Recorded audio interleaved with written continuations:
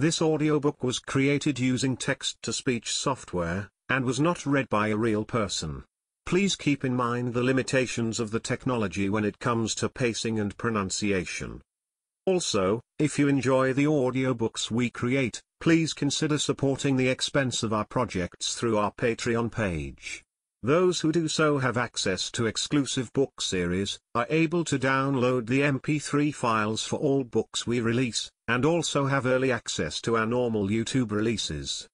For more details please visit patreon.com/YJKaudiobooks. The link is also available in the video description below. Thank you for listening, and we hope you enjoy the story.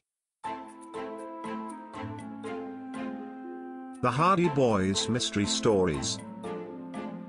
Book 7. The Secret of the Caves. By Franklin W. Dixon. Chapter 1. Telescope Hill, Trouble. "Don't kid me fellows," chubby Chet Morton said, moving his metal detector about the Hardys' front lawn. "You can find all kinds of swell things on the beaches, with this gadget." "Like what?" blonde-haired Joe asked, winking at his brother Frank. "Lost jewelry, money, gold-plated pens." Chet was interrupted by the arrival of a tall, broad-shouldered youth. "Hi Biff," Frank called out. "Chet's trying to find a treasure." Biff Hooper examined the new device and raised his eyebrows. "I know just where you can use this, Chet. You might find a lot of valuable stuff." "Where?" "At the Honeycomb Caves. My grandfather told me a freighter was sunk off the point during a hurricane. Lots of stuff was washed up." "Just what I told you," Chet said with a supercilious glance at the Hardy brothers. Frank, 18, and Joe, a year younger, looked skeptically at their enthusiastic friends. "There are a lot of important things to be found," Chet burbled. "How about the four of us going on a trip together?" "To the Honeycomb Caves?" Joe asked. "Sure. Why not? It's only 50 miles down the coast. Good swimming and fishing there too." "I'll explore the caves for hidden jewels," Joe said dryly, "while you and Biff pick up $1 million worth of rusty nails." "It's a deal," Biff said, laughing. "Let me try that gimmick, Chet." The stout boy removed the earphones from his head and handed Biff the long, thin tube with a metal disc at the end. "When you hear a loud clicking," Chet said, "you know that something metallic is under the ground." His face intent, Big Biff moved about the grass with the detector. Suddenly a voice from inside the house called, "Frank. Joe." "Okay Dad, we're coming," Joe answered. He leapt up the front steps 3 at a time, with Frank at his heels. Inside, Mr. Hardy, a tall athletic man, motioned his sons into his study. Fenton Hardy's reputation as a sleuth was worldwide. A former crack New York City police officer, he had moved to Bayport to become a private detective. Now his sons seemed destined to follow in their father's footsteps. "What's cooking, Dad?" Frank asked as the two boys sank into comfortable seats. "Another mystery?" queried Joe. Mr. Hardy flashed a smile, then became serious and opened a dossier before him on the desk. "I've got important news," he said. "About what, Dad?" Joe asked. "Telescope Hill. Where the U.S. is erecting the coastal radar station," asked Frank. "Exactly. What's going on there?" Joe asked. "Trouble. That's all I know so far," Mr. Hardy replied. He told his sons that he had been deputized by the U.S. government to aid in security at the gigantic installation designed to protect the coast of North America. "To hunt out spies?" Joe asked. "More likely saboteurs. There have been some strange, unexplained accidents at the site." "Attack from within?" Frank queried. "Yes. Perhaps a guard. That's my guess. So I'm going to reorganize the guard security system and nip any trouble in the bud. I thought you boys might like to help." "Sure Dad," Frank said. "Will we need disguises or anything?" "Not exactly. But, Joe began, "Chet wants us to." "That can wait," Frank interrupted impatiently.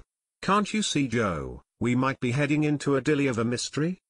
Just then the quiet of the balmy June afternoon was shattered by a wild shriek in front of the Hardys' home. Frank and Joe jumped up, startled. "Good grief, something's happened," Frank exclaimed. Both boys dashed out of the house, followed by Mr. Hardy. Chet was jumping up and down on the front lawn, while Biff, looking excited, made the metal disc hover above a spot on the lawn. "He's found a treasure," Chet cried out. "This thing's clicking like fury. We've really got something, Frank." Several cars passing the Hardy home slowed down as the drivers watched Chet's antics.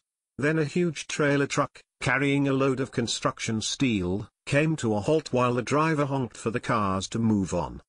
More material for the radar installation, Frank thought as the long vehicle rumbled out of sight down the street.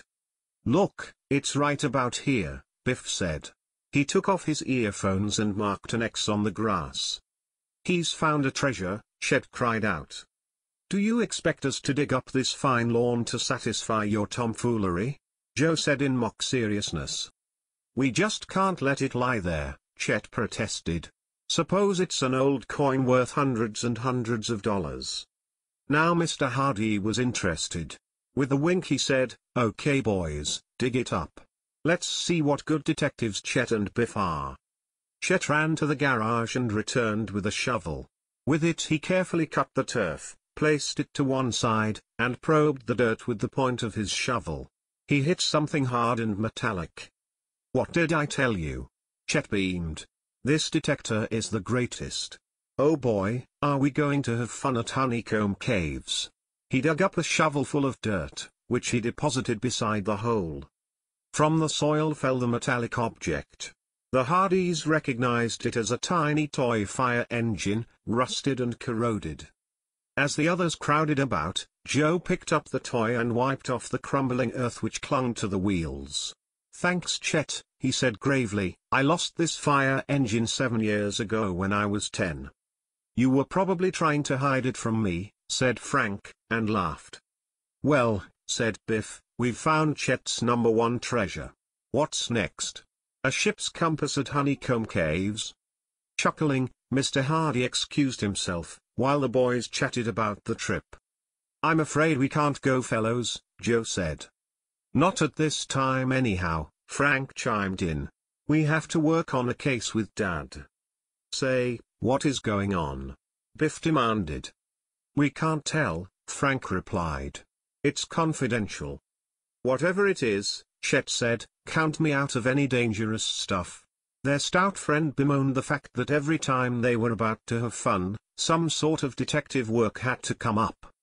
Chet already had been involved in some deep mysteries which the Hardy boys had solved. But in each case, although reluctant at first, their staunch friend had joined in the sleuthing as an invaluable ally. "When can you come with us?" asked Biff, evidently as eager as Chet to explore around Honeycomb Caves. "That depends," said Frank, his eyes were suddenly diverted by someone walking up the street. The other three boys turned to see an attractive girl, about their age, hurrying along the sidewalk. She had wavy jet black hair, flashing brown eyes, and a gait that told the world she was in a hurry. "A new neighbor?" Biff whispered, grinning. "I've never seen her before," Joe said. The girl, heels clicking, hastened to the Hardys' front walk. There she stopped suddenly, turned toward the boys, and took a few steps forward. Chet gave a low whistle and rolled his eyes. The girl, although she had a pretty face, wore a sad, worried look. "I would like to speak to the detective," she said nervously. Joe's face brightened. "My brother Frank and I are detectives," he replied. "May we help you?" "Don't mock me," said the girl, and her lower lip quivered. Frank and Joe were taken aback. But they were even more nonplussed when their caller suddenly burst into tears. Chapter 2. Over the Fence. "Hey, wait a minute," Joe blurted. "Don't cry. But tears continued to course down the girl's face. As the boys looked on in embarrassed silence, Mrs. Hardy hurried out of the door, followed by her husband. "Goodness gracious!" exclaimed Laura Hardy, a slim, good-looking woman. She hastened to the girl and put an arm about her shoulder. "Come inside, dear. Perhaps we can help you." Frank whispered to Chet and Biff, "Wait here until we find what this is all about." Mrs. Hardy sat on the living room sofa beside the young caller. The girl dried her eyes and announced that her name was Mary Todd. She sobbed once more and said, "My father was a friend of yours, Mr. Hardy." "Oh yes. George Todd, of the Reading Machine Company. A fine man. I haven't seen him for years." "Well, Dad passed away, and Mother too," the girl said. The Hardys all expressed sympathy. Then Mary explained, "That's not why I'm crying, though. It's about my brother." Mr. Hardy leaned forward in his chair and said, "His name is Morgan, isn't it? As I recall, a very bright boy. A little older than my sons." Bravely fighting back tears, Mary told the Hardys that her brother, Morgan Thomas Todd, an instructor of foreign affairs at Kenworthy College, had disappeared. "And I want you to find him, Mr. Hardy," Mary said pleadingly. "The police are working on the case, but have discovered no leads." The girl explained that she was a freshman at Kenworthy College, which had just ended the spring semester. Her plan had been to spend the summer with relatives on the West Coast, but since her brother had disappeared several days before, she had cancelled her trip and come to Bayport. "I just don't know what to do, Mr. Hardy," she said. "Please help me." Frank and Joe looked at their father. What would his decision be? He thought for a moment before speaking. "As I recall, your brother spent some time studying political methods in a foreign country." "Yes, he did," Mary said, and mentioned the nation, which was unfriendly to the United States. She added that while he was there, Morgan Todd had suffered a fall and injured his head. "He seemed all right when he came back, but now I'm afraid he's lost his memory and just wandered away from the college." "You mean as the result of his fall?" Mrs. Hardy asked. "Yes. Sort of a delayed reaction." "Fenton, I hope you take the case," Mrs. Hardy said earnestly. The detective now gave Mary a reassuring smile. "Of course I will." He turned to Frank and Joe. "You know I have already accepted an important case, but if you boys pitch in, I can also undertake the search for Morgan." "Dad, you know we will," Joe said eagerly. Mary Todd's face brightened. "Oh, thank you," she said. "Boys, please forgive me for being such a crybaby." "That's all right," Joe replied, a little embarrassed. "Sure," Frank put in. "I don't blame you. Maybe we acted a little too smart. Have you a picture of your brother?" he added. Mary took a snapshot from her purse and gave it to Frank. "Just don't lose it," she said, smiling. Then she rose to bid them goodbye. "I'll be staying at the Bayport Hotel," she said. At that moment the doorbell rang. Mrs. Hardy answered it and an attractive dark-haired girl walked in. She was Iola Morton, Chet's sister, who was a schoolmate of the Hardys and a particular favorite of Joe's. "Hello Iola," Joe said, reddening slightly. Then Frank said, "Iola, this is Mary Todd." The two girls smiled and exchanged greetings. Then Iola said, "Joe, what did you and Frank do to my poor brother? He's simply crushed that you two won't go treasure hunting at Honeycomb Caves." "You can guess what the reason is," Frank said. Iola giggled. "A mystery?" Frank and Joe, after a nod of approval from their father, told her about Mary Todd's problem. "Oh, you poor dear," Iola said kindly. Her eyes sparkled. "I have an idea. Suppose you stay at our home until Mr. Hardy and the boys find your brother." "Oh, I couldn't impose." "You don't know my mother," Iola said. "She'll insist that you stay. I hope you don't mind being a little ways out in the country. We live on a farm." "I'd really love it," Mary said. "You're all so wonderful to me." The two girls left the house together. Frank and Joe followed and quickly briefed Chet and Biff on the missing instructor. Another mystery. That settles it, Chet exclaimed. He turned to the Hardys and said gravely, Gentlemen, the Hooper Morton treasure expedition will be forced to take off without you. Come on, Chet, Iola ordered. Get that old jalopy of yours running, destination Bayport Hotel. What for? Her brother asked, putting his metal detector in the back of the car. When Iola told about their new guest, Chet opened the door gallantly with a bow. The two of you can squeeze into the front seat with me, he said, then gave Biff a big wink and murmured, some guys have all the luck. That's you, pal, Biff laughed. At the dinner table that evening, Frank and Joe discussed with their father what steps to take first in both mysteries. The brothers, it was decided, would leave the next day for Kenworthy College, in Upper New York State. It was located in a town of the same name, about a 6-hour drive away. And now getting back to my case at the radar site, Mr. Hardy said, I'll show you around the place tonight.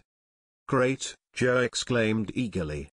Ever since the brothers had been old enough to engage in sleuthing, there had been a great camaraderie among the Hardy menfolk, as Laura Hardy referred to them.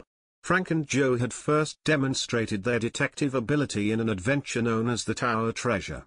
Their most recent challenge was the Shore Road mystery. By now, crime detection had become the boys' chief avocation. The three left the house and Frank backed the boys' car down the driveway. The vehicle was old but well kept by the brothers, who preferred it to their father's late model sedan. Frank drove 5 miles north of town to an elevated spot overlooking the Atlantic Ocean, and directly below, Barmet Bay. From the road, they could see Bayport hugging the coast with its many docks stretching like dark fingers into the bay. Frank drove for half a mile farther. Now the road was bordered by a high steel mesh fence. Presently he stopped in front of a gate guarded by 2 uniformed men. Mr. Hardy got out and showed his badge, then introduced his sons to the guards.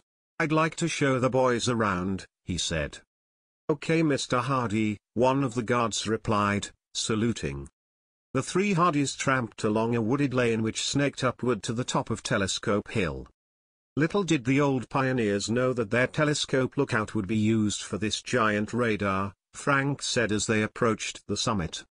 Here the trees had been felled, and the area was covered with heavy construction equipment and piles of steel framework.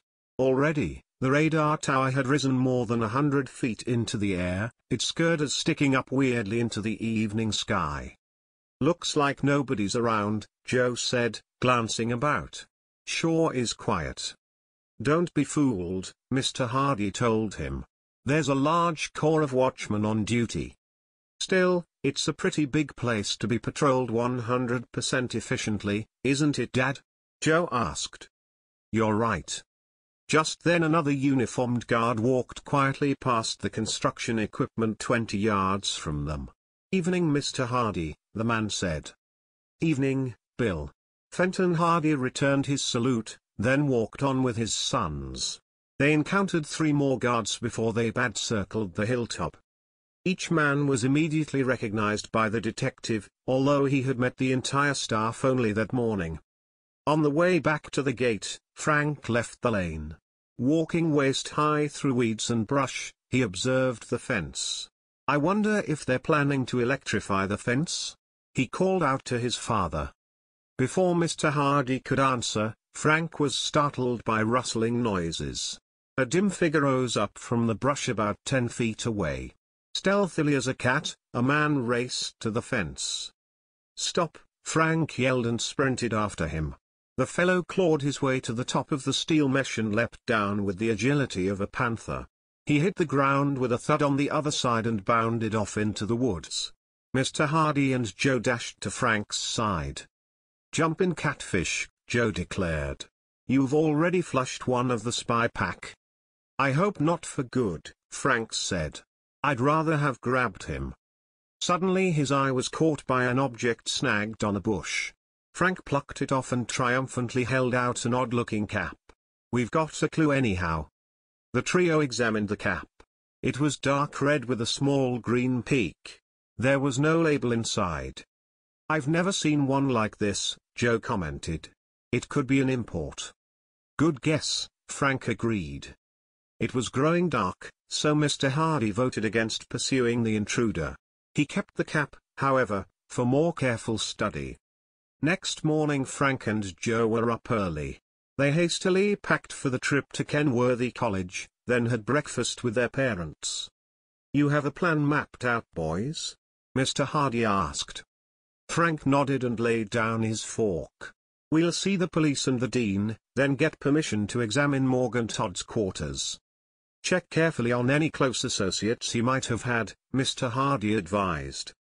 "And do be careful," Mrs. Hardy added.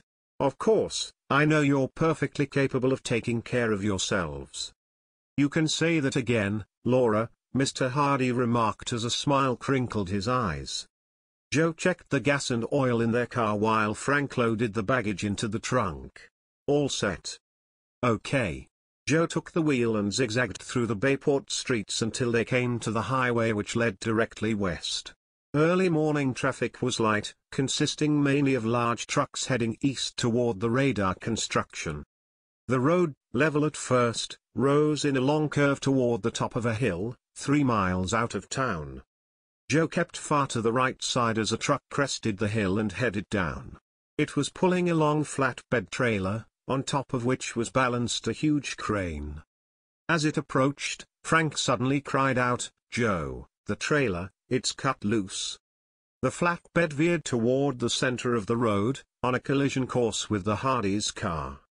Joe tried desperately to swerve out of its way. To make matters worse, the huge crane began to topple over.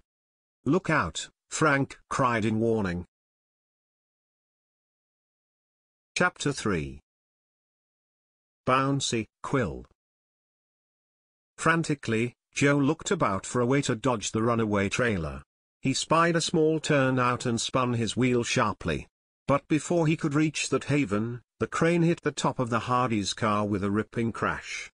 Joe clutched the wheel as the car swerved and shuddered, finally coming to rest on the dirt shoulder. Both boys glanced back. The huge crane lay twisted in a ditch, the flatbed trailer alongside on its back. Frank and Joe hopped out to look at the damage. "Wow! Look at this. Pretty close," Frank said, pointing to a long jagged cut in the roof of the car. A quarter-mile down the hill, the truck driver had stopped his vehicle and walked back. He came up to the Hardys and the three talked over the strange accident. As they surveyed the broken crane, and the trailer with upturned wheels still spinning, the truck driver said glumly, "More bad luck. We're really getting it on this radar job." "What do you mean?" Frank asked. "Have things like this happened before?" The driver hooked his thumbs into his suspenders and gave a low whistle. "Happened before. I'll say." He told the boys that in 3 days this was the 3rd accident to heavy equipment bound for the radar project. "So now I've got to make out more papers and reports for the construction company," the driver said, as if this were even more difficult than driving his unwieldy rig. Joe took out his wallet. "We have to report to our insurance company," he said. "They'll take care of everything." After Joe and the trucker had exchanged information, the boys set off again. As they drove along the highway, the Hardys speculated on the unusual accident. Was this a case of sabotage? Did it have anything to do with their father's assignment, or the intruder they had seen the night before? "I don't see how it could have been aimed at us personally," Joe said. "I agree," his brother replied. "Could have been a weak coupling. Or perhaps the trailer brakes didn't hold. The claims investigators will find out." The brothers stopped for a quick lunch along the way, and arrived at the outskirts of Kenworthy an hour later with Frank at the wheel. "Keep an eye open for a place to stay," he said as he reduced speed. They passed several motels, none of which looked particularly inviting. "Hey Frank, what about that place up ahead?" Joe suggested. A large billboard announced that the Palm Court Motel offered the traveler the latest luxuries. Not a bad-looking place. Frank pulled into a driveway which led to a cottage with a simulated thatched roof. It bore the sign, "Office." To the left stretched a long, low building made up of the motel units. Before each door stood an artificial palm tree. Frank and Joe got out and looked around. To the right of the office they counted 12 neat little cottages of the same thatched roof variety. The ubiquitous palm tree stood before each one. "Kind of corny," Joe remarked. "But comfortable looking," his brother said. "We might do worse." In the office they were greeted by a middle-aged man with a thin fringe of hair circling his head an inch above the ears. He stroked his bald head and greeted the boys with a smile. "College students visiting from somewhere else?" Frank evaded the question and asked the price of a motel room. When he was told, Frank registered for himself and his brother, took the proffered key, then drove the car in front of Unit 7. As the boys entered with their baggage, Joe grinned. "Some people are pretty nosy." "The less people know about our business the better," Frank said as he put his suitcase on a rack, then opened it. After they had refreshed themselves, the boys went out, locked the door, and hopped into the car. "First port of call," Frank said, "will be the police station." "Good idea." Joe nodded. "Let's learn what the local cops found out." Police headquarters was in the basement of the newly built town hall. The chief was out of town, so the boys introduced themselves to the desk sergeant and asked for background regarding the Todd case. "Morgan Todd just walked out and disappeared," said the sergeant. "Absent-minded professor kind of stuff, you know." "Any clues at all?" Joe asked. "Nope, nothing," the sergeant replied. "But we'll probably hear from him in a few days." He leaned forward. "Confidentially, I think he was one of these overworked eggheads. You know, studying all the time. Too much strain." The boys did not comment, but thanked the officer and left. "Talk about jumping to conclusions," said Joe when they were in the car again. "The sergeant takes the cake." They decided next to talk with the dean. After getting directions from a passerby, Frank drove to the outskirts of town, where the small college nestled on a wooded knoll. Frank stopped in front of the administration building. He and Joe climbed the marble steps and entered the lobby. They quickly found the office marked, Dean Eastland, and went inside. After telling a receptionist that the nature of their business was confidential, the Hardys were ushered into the official's private office. Dean Eastland was a tall, spare man with a shock of unruly grey hair. He rose as they entered. "Be seated, young men. You say your mission is confidential? That sounds mysterious." The brothers took chairs before the dean's desk, and Frank began by saying that they were trying to find Morgan Todd. Yes, good for you," the dean said. "Matter of fact, we're all trying to locate him. Our father, Fenton Hardy, has taken on the case," Frank explained, "and we are here to do a little spade work." "Ah, yes. I hope you have better luck than we have had," the college official said. "Strange. Very strange, indeed." He shook his head. "How's that?" Frank asked. "Well, I mean, the circumstances surrounding his departure." As the boys listened intently, Dean Eastland told how the instructor apparently had prepared an examination for his students, left it on his desk, and disappeared into the night. "We found the test there next morning," the dean said, "or rather a colleague found it, had it mimeographed, and Mr. Todd's students took the examination that day." The dean picked up a pencil and tapped it on his desk. "But, as you know, Mr. Todd never returned. Quite disturbing." "Who found the exam?" Joe asked impetuously. The dean looked up in surprise. "Mr. Quill did. Cadmus Quill is Mr. Todd's colleague and close associate." Frank and Joe exchanged meaningful glances. They would have to question Cadmus Quill. "Well, that is about as much as I can tell you boys," said the dean, rising. "Morgan Todd, I'm afraid, is suffering from loss of memory." "We'd like to meet Cadmus Quill," Frank said, "and also examine Todd's room if we may, Dean Eastland." The educator jotted down the address and handed Frank the slip of paper. He walked to the window and pointed across the quadrangle. "Shelley Row is behind that building. It's where we house graduate students and instructors." The boys thanked the dean and hurried out. As they walked across the quadrangle, they passed groups of students who had just registered for the summer session.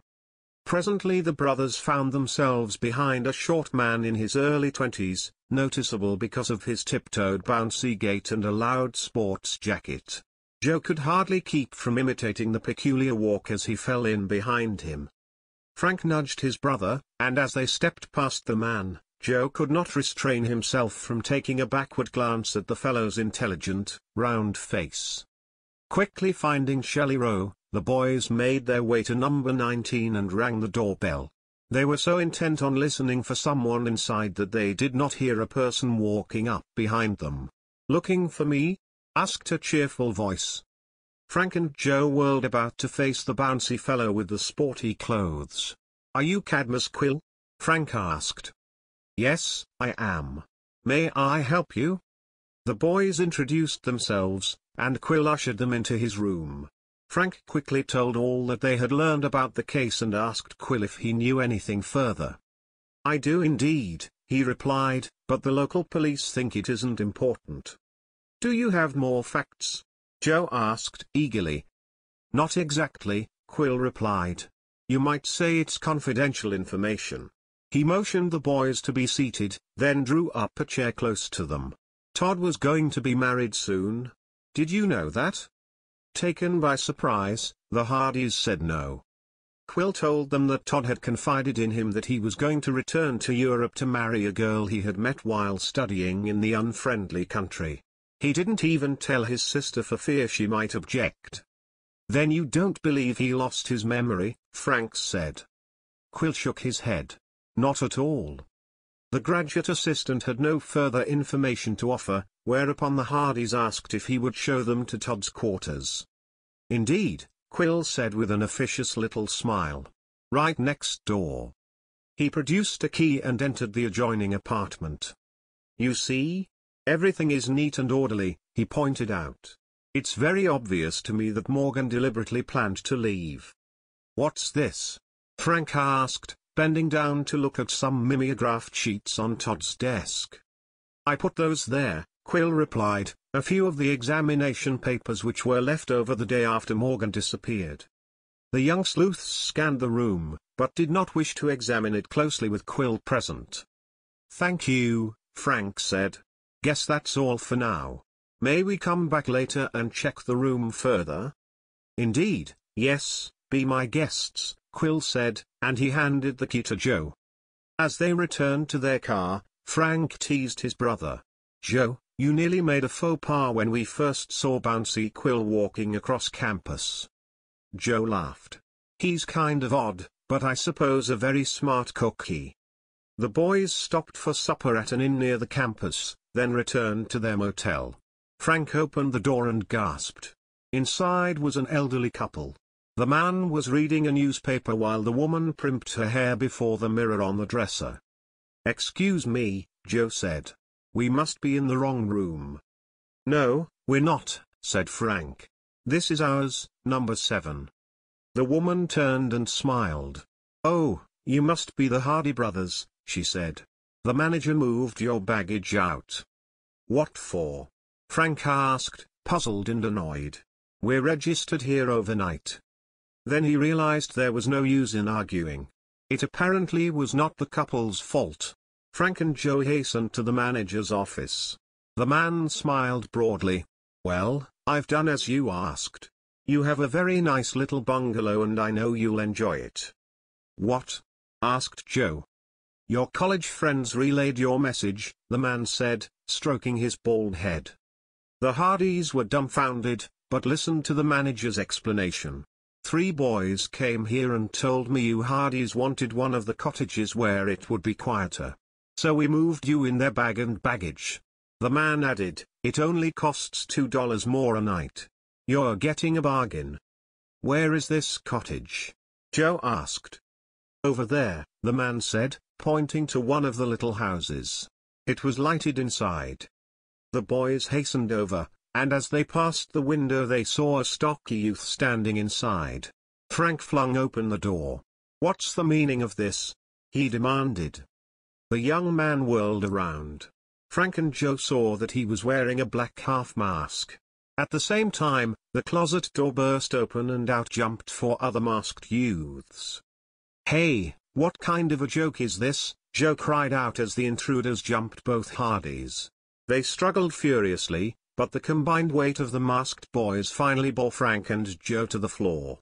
They were bound and gagged, then tied securely to two long planks. Without saying a word, the Hardys' assailants loaded them into a station wagon parked behind the cottage. They were driven out of the motel grounds and along the main highway for several miles. Then the driver turned left onto a dirt road and stopped a mile farther on.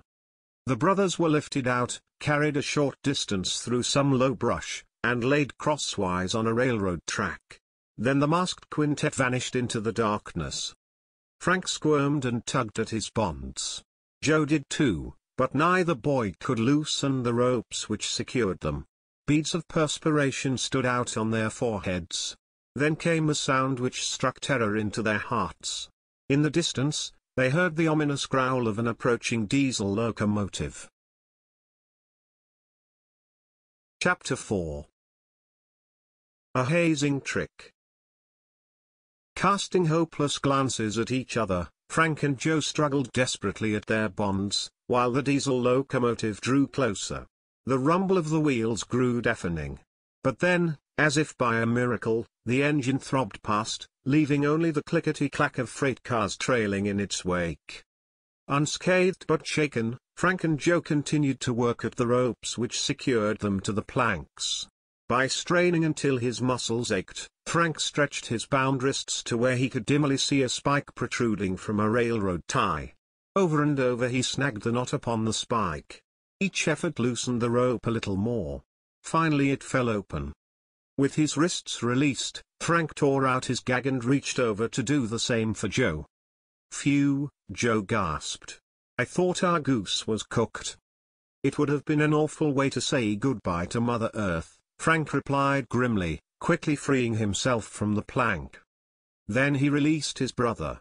The two boys stood up and stretched painfully, massaging their cramped muscles. 20 yards away the polished rails of another railroad line glimmered in the moonlight. "Look, these tracks we were on are rusty," Frank noted. "Must be a spur line," Joe said, "which isn't used anymore." "A great way to give a guy gray hair at a tender age," Frank remarked. "It wasn't funny," Joe said, between clenched teeth. "I'll say not," his brother agreed. "I'd like to find the nut who planned this trick. If I see him first, I'll take care of that joker," Joe said. After walking along the tracks some distance, the boys came to the highway. There they flagged a friendly trucker, who readily agreed to drive them to their motel. Jouncing up and down in the cab beside the driver, the Hardys continued to speculate. "You suppose what happened to us was just a crazy mix-up?"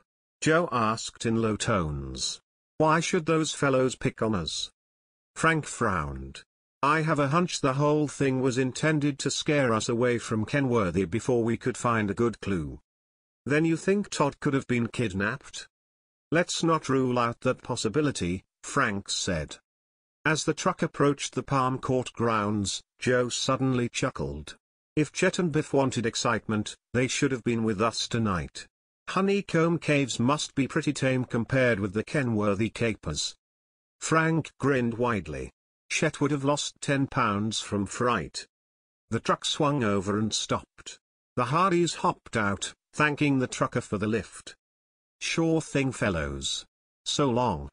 The brothers made a beeline for the office. "Now to question Baldy," Frank said. He stabbed the buzzer beside the door repeatedly until a light shone inside. The manager, sleepy-eyed and holding up his trousers with one hand, opened the door. He was not in a good mood. "What do you mean waking me up at this hour?" he asked crossly. "If you're going to check out, wait till morning, for Pete's sake." "Somebody else checked us out," Frank said. "We'd like to ask you some questions." Alarmed by the boys' determination, the manager let them in. There the Hardys learned that the instigator of the room switch was a member of a local fraternity at Kenworthy College. "I thought these college kids were just going to have some fun with you," the man said. The police might give it a different label, Frank replied grimly. Now what's this fellow's name and where does he live? After the man had jotted down the information, Frank and Joe drove directly to the Delta Sigma fraternity house. Dawn lay like a pink halo on the eastern horizon, but the Hardys' thoughts were anything but heavenly as they rapped on the fraternity house door. No one answered. Joe rang the bell while Frank continued banging. Finally a young fellow in pajamas opened up and yawned in Frank's face. Whatever it is, we don't want any, he said, then started to close the door. Frank reached for his shoulder and whirled him about. This isn't any joke, he said. We're looking for Jack Hale. Oh, the president, the youth said, stifling another yawn. I can't wake him up, he's special. I'll say he is, Joe declared. But you fellows don't understand. The college boy regarded the Hardys earnestly with his pale blue eyes. We don't wake the fraternity president until 8 o'clock. He doesn't have his first class until 9. He's going to have a lesson right now, Frank said sternly. Get him up. The youth shrugged, and padded off in bare feet to the second floor. Listening below, the boys heard shouts and angry words, preceding the appearance of a thick-set youth several years older than the Hardys.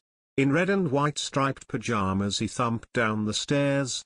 When he saw Frank and Joe, he stopped with a startled expression. Isn't it kind of early? Jack Hale started to say.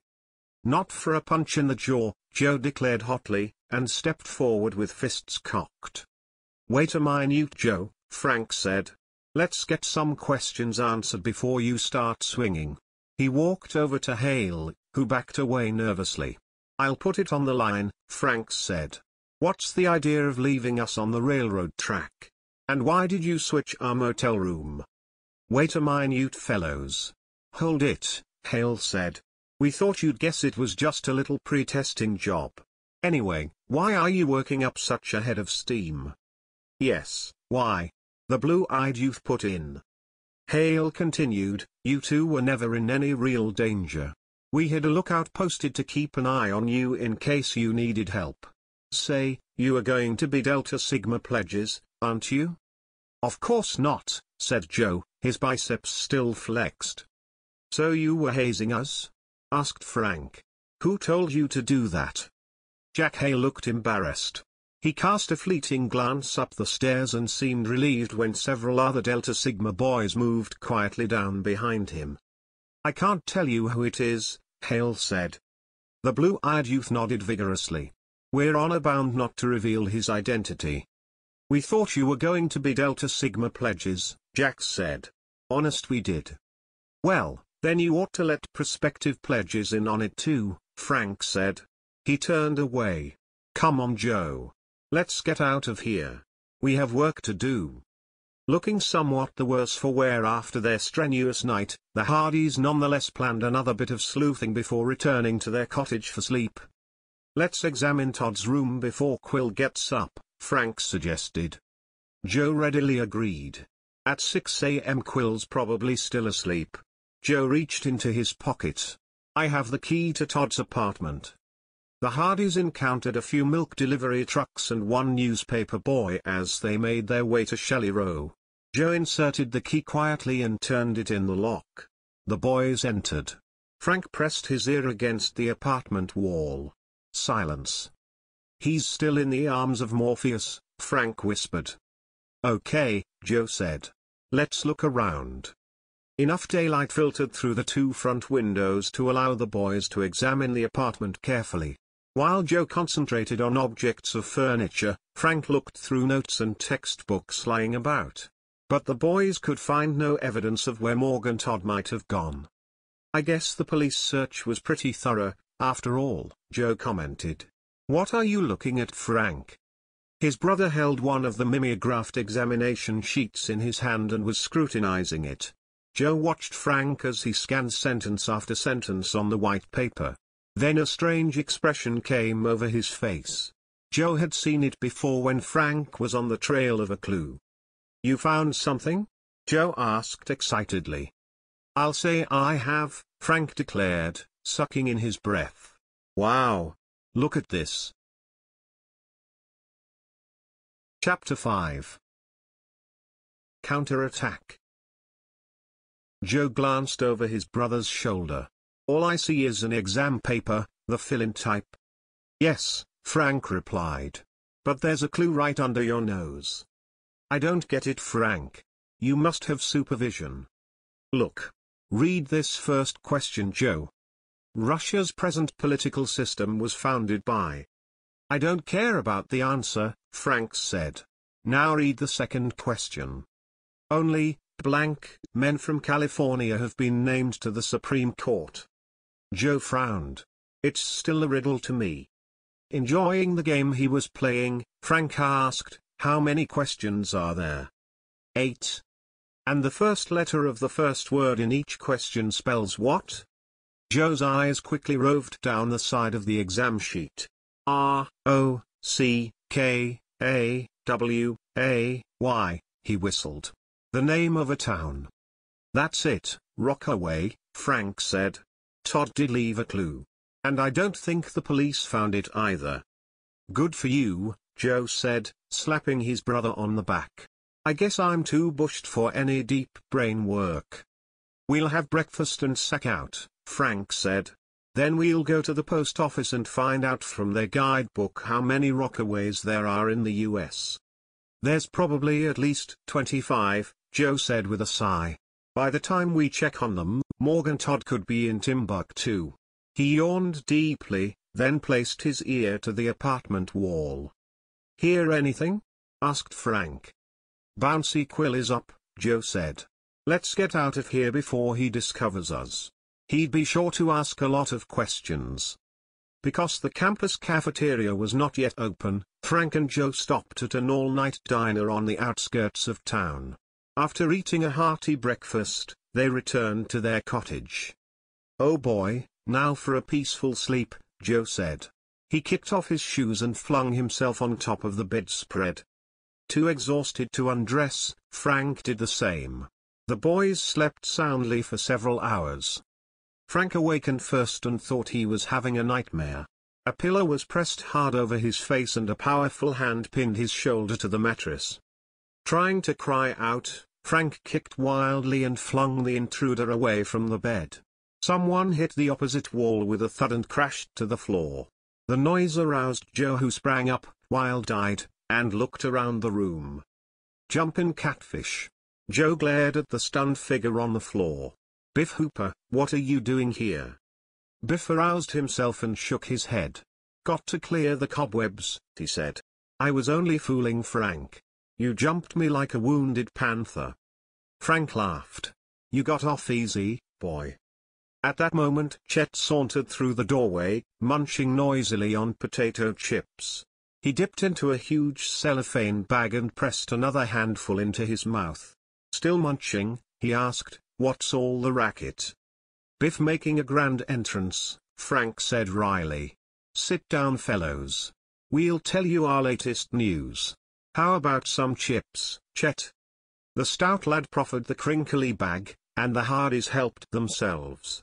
As they ate, they briefed Biff and Chet on their findings at Kenworthy College and their harrowing experience of the previous night. Wowie, Biff exclaimed. You Hardys sure stir things up. And now, Joe said, we have to find out how many Rockaways there are in the USA. I can tell you one, Chet said. It's near Honeycomb Caves. I never heard of it, Frank said in surprise. Neither did I, said Chet. It's a dinky place.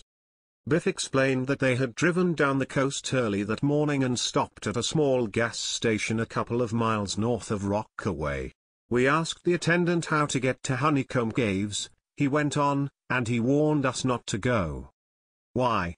Frank asked. He said awful things might happen to us if we did. Something very strange is going on there, added Chet with a great air of knowledge. It sounded like a real mystery, so we thought maybe you'd like to take time out and look into it. I knew you tried to snag us into going to those caves, said Frank, chuckling. Chet flung out his arms dramatically. After all, Biff and I thought sure you would have found Morgan Todd by this time. Jumpin' catfish, Joe exclaimed. Biff Hooper, what are you doing here? It's not going to be so easy, Frank said. With a wink at his brother, he added, but thanks for thinking about us. Come on, Joe. Our first stop's the post office. He glanced down at his disheveled clothes and grinned. I mean, after the shower. 15 minutes later both boys were in fresh clothes and Joe said, okay, let's go. He was about to step out the door when he suddenly closed it and motioned to the others. I think we're in for a fight, fellows, so get ready. What's the matter? Frank asked and looked out the window. Across the broad lawns of the Palm Court Motel strode four youths. In the lead was Jack Hale. Delta Sigmas, Joe said tersely. Maybe the ones who made trouble for us last night. If they think it's 4 against 2, they're mistaken. Right, said Biff, who liked nothing more than playing tackle on the Bayport High football team. Okay, said Frank. You and Chet hide in the closet. Then, opening the door, he politely invited the 4 fraternity men to enter. Hi, Jack said with a half smile. We have a little surprise for you.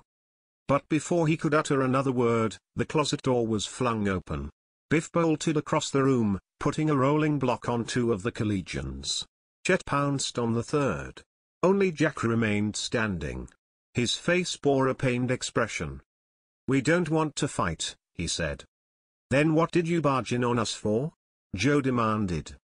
Biff dragged 2 of the students to their feet, and Frank said, okay, let's smoke the peace pipe. What's up, Jack? Embarrassed, the fraternity president said that he had come to offer Frank and Joe invitations to join Delta Sigma should they decide to attend Kenworthy College. You're the kind we like, he said. Plenty of sand. Thanks for the invite, Joe said coolly. We'll keep it in mind if you tell us who put you up to that low-down trick last night.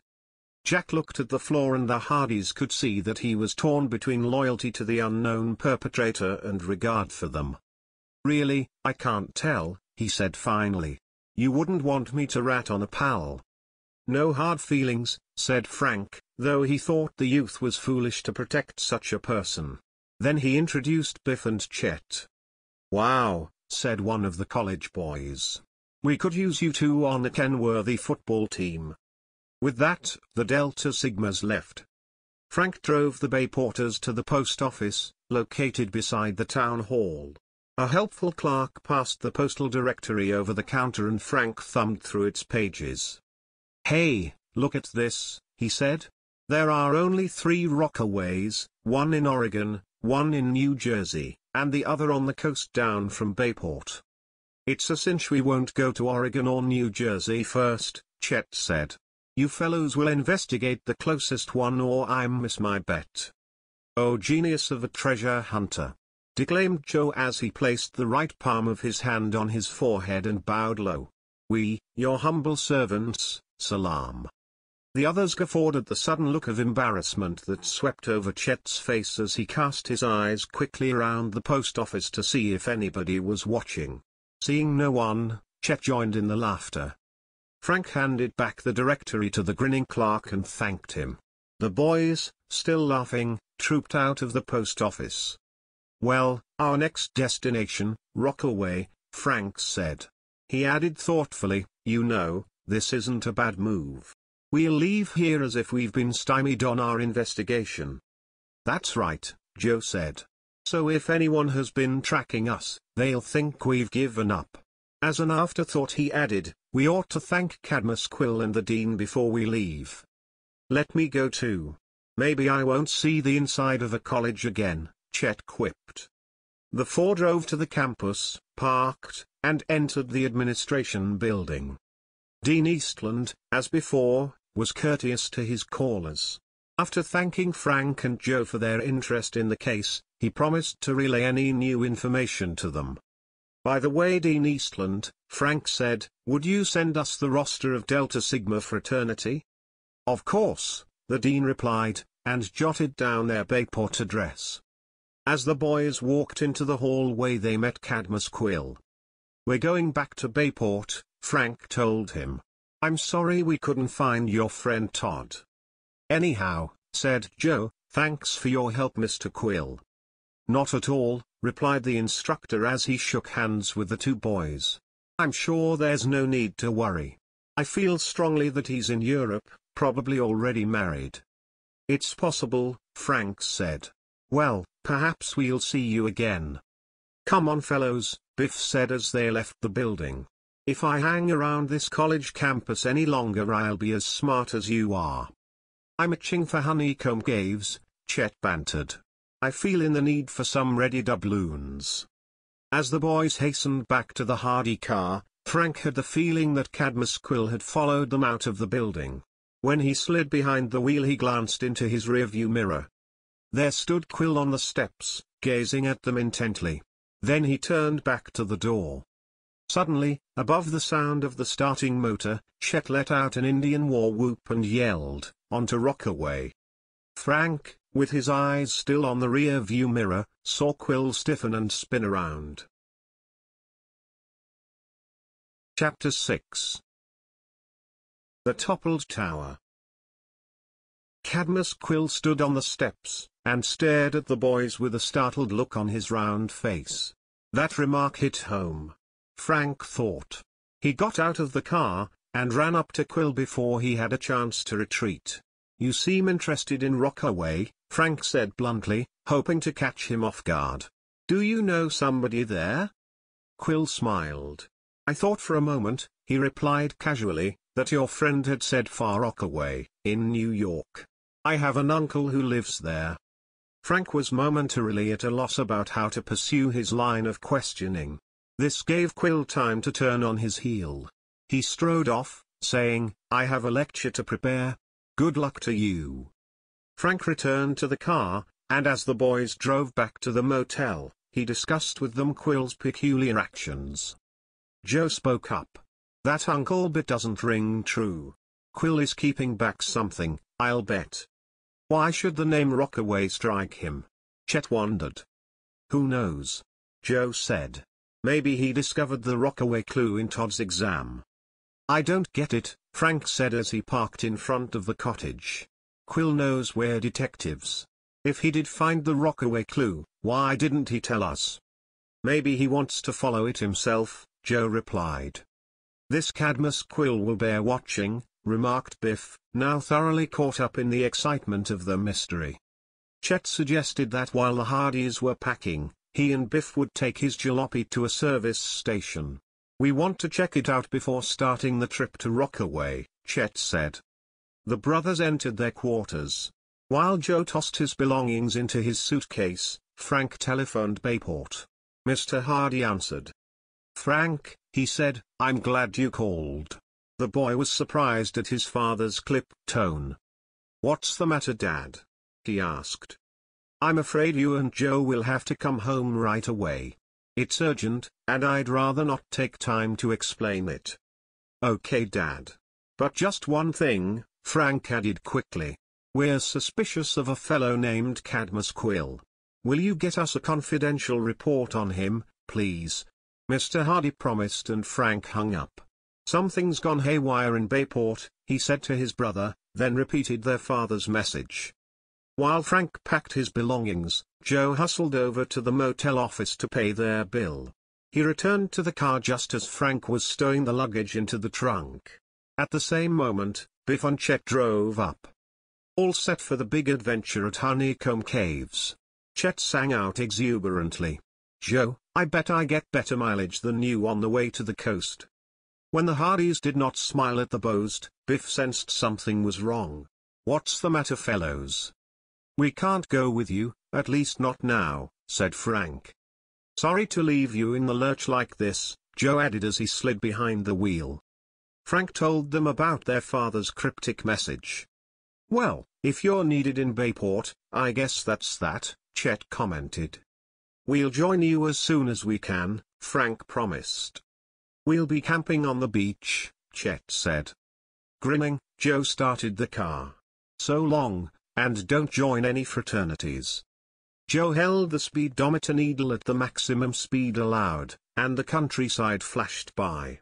When they hit the turnpike, Frank spelled his brother at the wheel.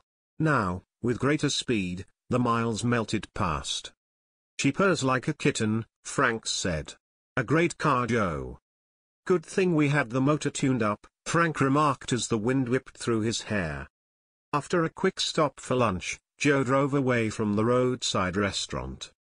"Want to listen to the news?" "Okay. What country's having a war today?" "Maybe someone has landed on the moon," Frank said as he clicked on the high-powered transistor. The first word to hit their ears was Bayport. Joe took his foot off the accelerator and Frank tuned the volume louder. The newscaster's report sent a shiver up their spines. The radar tower on Telescope Hill had toppled over in a high wind. "This must be the emergency Dad meant," Frank said. "Come on. Let's go." Joe guided the car expertly along the freeway, and, slightly under 6 hours since they had left the town of Kenworthy, the Hardys pulled into their driveway. As the boys carried their luggage in the back door, Mrs. Hardy met them. "Hi, Mother," said Frank. "Where's Dad?" "At the radar site. He didn't have time to tell you all about it on the phone." "We heard the report on the car radio," said Joe. "Your father wants you to go right over," Mrs. Hardy said. The boys carried the suitcases to their rooms, splashed cold water on their faces, and hurried back to the car. As they neared the construction site, traffic was slowed by the large trucks plying back and forth to the installation. Finally they reached the gate. Frank parked the car, and he and Joe approached the guard. The brothers identified themselves. "Our father is waiting for us inside," Frank said. With a nod of recognition the security man admitted them. Briskly Frank and Joe trotted up the incline which led to the top of Telescope Hill. Joe gave a low whistle as they neared the toppled tower. It had cut a jagged scar in the woodland and lay twisted and broken. A number of men were inspecting it. Mr. Hardy, with a magnifying glass in one hand, was examining a girder at a point about 5 feet from the ground, where the steel superstructure had snapped off. "You made good time," the detective said as his sons ran up. He added quickly, "I'm sorry, but I won't need you after all, boys. I found what I was looking for, soon after I summoned you." "What's that, Dad?" asked Frank. "Look here," the detective said, and handed him the magnifying glass. The young sleuth studied the break in the steel. "I'll say you found something. Here, take a look, Joe." The younger boy also was amazed as he noticed that the break was smooth and clean except for a burr at the edge of the girder. "This was cut almost all the way through to weaken the structure," said Joe, "but I don't see any saw marks." "It was probably done with an electronic cutter," Mr. Hardy remarked. "I've already reported this to the government men. Their chief engineer agrees with my theory." "And the high wind finished the job?" asked Joe. "Exactly," his father replied. He added that the saboteur had cut the line so straight and deep that the girder had been snapped off like a crisp cracker. "We're up against a daring and well-equipped ring of saboteurs," Frank commented as the three walked alongside the fallen tower. "But I wasn't sure of that at first," Mr. Hardy said. "That's why I needed you. I wanted you to do some undercover work to help me find out whether it really was sabotage." He added that he had not revealed the nature of his urgent request for fear someone might have tapped his phone line. "I didn't want anyone to find out what I suspected." "Any information on Cadmus Quill?" Joe asked as they passed beneath a tall pine tree, the top of which had been sheared off by the tower. "Nothing yet," Mr. Hardy said. "A very reliable agency is checking into it. They'll send me the report in code." Suddenly the detective yelled, "Look out!" and gave Joe a push which sent him sprawling headlong onto the grass. Simultaneously a huge chunk of metal thudded to the ground inches from his body. "Good grief! Where'd that come from?" Frank cried, looking up into the tall pine. "A piece of the tower must have broken off and gotten stuck in the branches," Mr. Hardy said. "You all right, Joe?" The boy picked himself up, took a deep breath, and grinned. "Being a detective can be dangerous," he said. "Thanks for the assist." The three Hardys went out the main gate. "Our car is parked close to yours, Dad," Frank said. A short time later father and sons entered their house together. After a late dinner with Mrs. Hardy, the tired sleuths turned in. When the boys came down for breakfast the next morning they found their father already up. "There's a letter for you boys," he said, pointing to the hall table. Frank picked up the long, heavy envelope. "It's from Dean Eastland," he said. "Must be the fraternity roster." As he spoke, the doorbell rang and Joe hurried to answer. It was a telegram for Mr. Hardy. "The report on Quill," Joe said eagerly. "Bring it into my office," his father said, leading the way. The detective opened the telegram and studied the mysteriously coded message. Taking a pencil and pad, he unscrambled the code letter by letter. His sons looked on intently over his shoulder. The information was concise. Cadmus Quill. Good student. Good family. Good reputation. Likes to travel. Made an extended tour of study abroad 3 years ago. "But look at the country he studied in," Frank said excitedly. Joe whistled. "The same one Todd visited last summer." "Dad," Frank exclaimed, "do you know what this could mean?" Chapter 7. The Palais, Paris. "I get it," Joe burst out. Both Quill and Todd were brainwashed into helping a foreign power. Mr. Hardy spoke up. "Frank, what's your opinion?" "My theory," Frank said, "is that maybe Todd and Quill had opposing views about this unfriendly country. Joe's jumping to conclusions and maybe I am too, but—" Frank dropped into a thoughtful silence. "Go on," Mr. Hardy encouraged him. "You may be on the right track. If Todd was against the country and Quill for it, maybe they had a quarrel. Which could have led to Todd's disappearance?" Joe asked. His brother nodded. "And whoever ordered the fraternity to haze us in order to scare us off," he added, "is in on the plot." Frank was still holding the letter from Dean Eastland. "Maybe this will give us a clue." He slit open the envelope and withdrew a printed pamphlet. Frank's eyebrows shot up. Oh, he exclaimed. "Here's our answer." He slapped the booklet down on his father's desk and pointed to the words on the cover, "Delta Sigma Fraternity, Cadmus Quill, Faculty Advisor." He probably was behind the hazing. Mr. Hardy glanced at Frank and said, "That certainly fits in with your theory." "Yes," Joe agreed. "I think the police ought to question Quill." Mr. Hardy also thought this would be a good idea, so Frank telephoned the police chief at Kenworthy. He told the officer what he had just learned.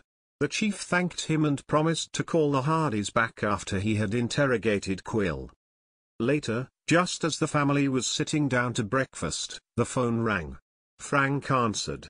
"Oh, hello Chief," he said. "Any luck with Quill?" Mr. Hardy and Joe jumped up from the table when they heard Frank exclaim in astonishment. "He did? All right. Thanks a lot. You'll keep us posted?" "Right. Goodbye." "What's the scoop?" Joe asked eagerly.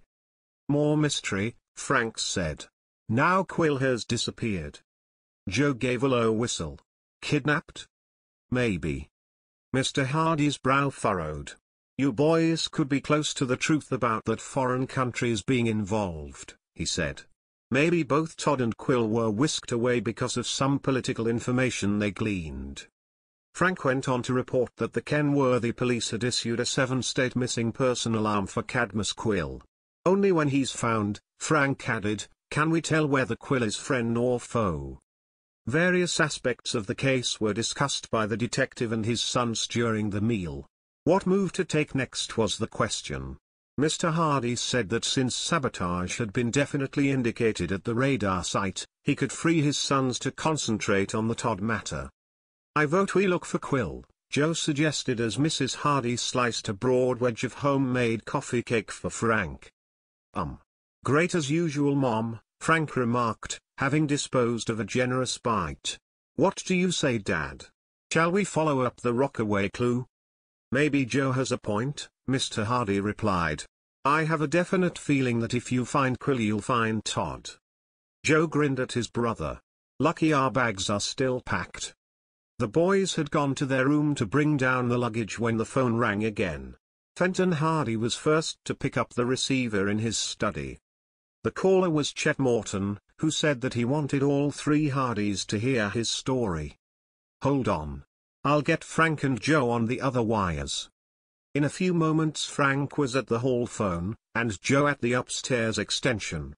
"Are you all there now?" Chet's voice was edged with excitement. "Right," Joe said. "What's up?" "Maybe you can tell me," Chet said. "What is this guy Quill anyhow? A maniac?" "Quill?" Frank echoed as his father and brother gasped in amazement. "Have you seen him?" "Seen him? I'll say so," Chet replied. "I think he's out of his head." "Come on, boy. Give us the lowdown," Joe prompted. "Quill forced our car off the road on the way to Rockaway, that's what," Chet said. "Did he follow you all the way from the college?" Fenton Hardy put in. Chet said that must have been the case. "After a while Biff noticed somebody tailing us." "How did you know it was Quill?" asked Frank. Chet told of stopping for a traffic light. The other car had lingered several lengths behind. "But we recognized his moon face," Chet said triumphantly. Several miles farther on, as he and Biff rounded a curve, Quill's car had cut them off. "My old jalopy scraped against a tree," Chet went on. "Biff got a bump on the head, but otherwise we weren't injured. It ruined the paint job, though." "I'm sure glad it wasn't any worse," Frank said. "Did Quill keep on going?" Joe asked. "Yes. In the direction of Rockaway.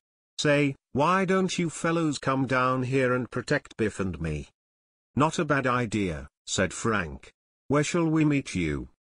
"We'll go on to Rockaway and set up our tent on the beach," Chet replied. "Okay," Joe put in. "Get there soon as we can." After Mr. Hardy added his approval to the plan, the Hardys said goodbye and hung up. The three detectives were perplexed about Biff and Chet's brush with Cadmus Quill. Why would he pick on them? Joe mused. Frank shook his head. "My hunch is Quill thought you and I were in that car, Joe." Mr. Hardy added a word of caution. "Don't take unnecessary risks, boys. Your enemies are dangerous." As the brothers were about to leave, their mother said, "Oh, by the way, I have an errand I'd like you to do." "Anything for you, Mother," said Frank, kissing her on the cheek. "Well, it's really for Aunt Gertrude." Joe rolled his eyes. Oh, is Auntie coming for another visit?" When Mrs. Hardy nodded, Joe remarked, "It's just as well we're leaving for Rockaway now. Aunt Gertrude wouldn't approve of this mystery, I'll bet." Miss Gertrude Hardy was actually a great favorite with the boys despite her tart tongue and frequent predictions of dire mishaps overtaking her sleuthing nephews. Frank chuckled. "What's the big deal for Aunt Gertrude? Get her a spinning wheel." "But," Joe gulped, "where are we ever going to find one?" "Perhaps at the Palais Paris," Mrs. Hardy replied with a twinkle. "Wow," Joe exclaimed. "Sounds real fancy. What is it?" Mrs. Hardy explained that there was a new and very attractive French restaurant on the main highway near Rockaway. "I understand," she added, "that the restaurant has an antique shop connected with it. It's only a few miles from where you're going. I checked it on the road map." The boys grimaced slightly at the idea of having to bargain for an old spinning wheel, but assured their mother they would pick one up if available. "Wonderful," said Mrs. Hardy. "I think your aunt will be here by the time you return." Frank and Joe hurriedly stowed their luggage in the car. Their parents came to say goodbye. "Watch out for those saboteurs at the radar site, Dad," Frank said. "I intend to. Good luck yourselves." Both boys hugged their mother, shook hands with their father, and hopped into the car. "The tenting equipment is already in the trunk," Joe said. "Have we forgotten anything, Frank?" "We're all set," his brother replied, giving the circle sign with his thumb and forefinger. The morning was grey and foggy as the boys set off with Joe at the wheel, but an hour later the sun shone through and burned off the mist. The coastline now assumed roller coaster proportions as they approached the Honeycomb Caves area. The highway was about 200 feet above sea level. A short plateau extended to the lip of the Palisades to the left of them before dropping down abruptly into the Atlantic Ocean. "The caves are below these cliffs somewhere," declared Joe, motioning toward the coastal side. The sea, hidden most of the time by a thick stand of woods and undergrowth, occasionally flashed through in brilliant glimmers. Presently they approached a rambling, attractive building with stone trim and a wide porch. "There's the Palais Paris," said Frank, pointing to a sign on a lamppost announcing the fashionable restaurant. It was set 30 feet back from the right side of the road with a neat parking area beside it. The lanes, marked with white paint, were nearly filled with expensive, late-model cars. "A good luncheon crowd," Joe remarked as he pulled in and parked. The brothers got out and walked toward the entrance to the antique shop located next to the restaurant in the same building. As they passed the open door, Frank noted the well-dressed patrons seated at the tables. There was also a sign tacked to a post beside the door. It read, "Waitresses wanted." "A ritzy place, I'd say, Joe," he remarked. "And if they have a big selection of antiques, we ought to be able to find Aunt Gertrude her spinning wheel." The boys entered the shop and looked around. The broad floorboards were pegged, giving the place an old-fashioned appearance. Several long tables were filled with ancient-looking articles such as candle molds, clocks, pewter pieces, and bed warmers. From the low ceiling hung a black iron pot and several oil lamps. "Hey, over there, Frank." Joe pointed to one corner of the room, where a spinning wheel was suspended on two hooks fastened to the ceiling. "Just what we're looking for." Frank walked over to inspect the wheel. Joe followed. "Why have they got it hanging in midair?" he wondered. "For the effect, I guess," Frank replied. He looked about for a sales clerk. Meantime, Joe tried to lift the wheel from its supporting hooks. A resounding crack made Frank whirl about, just in time to see the spinning wheel fall to pieces over Joe's head. They landed on the floor with a clatter. "Leapin' frogs," Frank exclaimed. "How'd that happen?" "I don't know," Joe said. "I only touched it." The noise brought a woman running from the back of the shop. She was tall, with dark eyes and black hair which was pulled back into a knot. "Oh, what did you do?" she cried with a pronounced French accent. "Nothing," Joe protested. "The old wheel just came apart like matchsticks." "We wanted to buy it," Frank said. "It must not have been very well made." "That piece was valuable?" the woman declared indignantly. "It was not for sale." She wrung her hands. "It was for show only, to set off our beautiful antique display." Joe was embarrassed. "I'm sorry," he said. "Maybe we can put it back together again." He picked up the large wheel and the spindle, still intact. "Non." The woman's eyes flashed. "You do not get away so easily. I am the manageress here. You will have to pay for this wheel." Joe groaned. "Why didn't I keep my hands off it?" "You will pay," the woman repeated. She hastened into the back of the shop and returned seconds later with a tall, burly, well-muscled man. "Marcel," she said, "you will know how to handle this." "These the kids?" he growled. "Yes," the woman replied. "They refuse to make good for this spinning wheel which they have so carelessly broken." Joe opened his mouth to object, but Frank nudged him to silence. The muscular man advanced on them threateningly. In a low voice he rumbled, "I advise you to give us the money and be on your way." Chapter 8. The Old Man's Warning.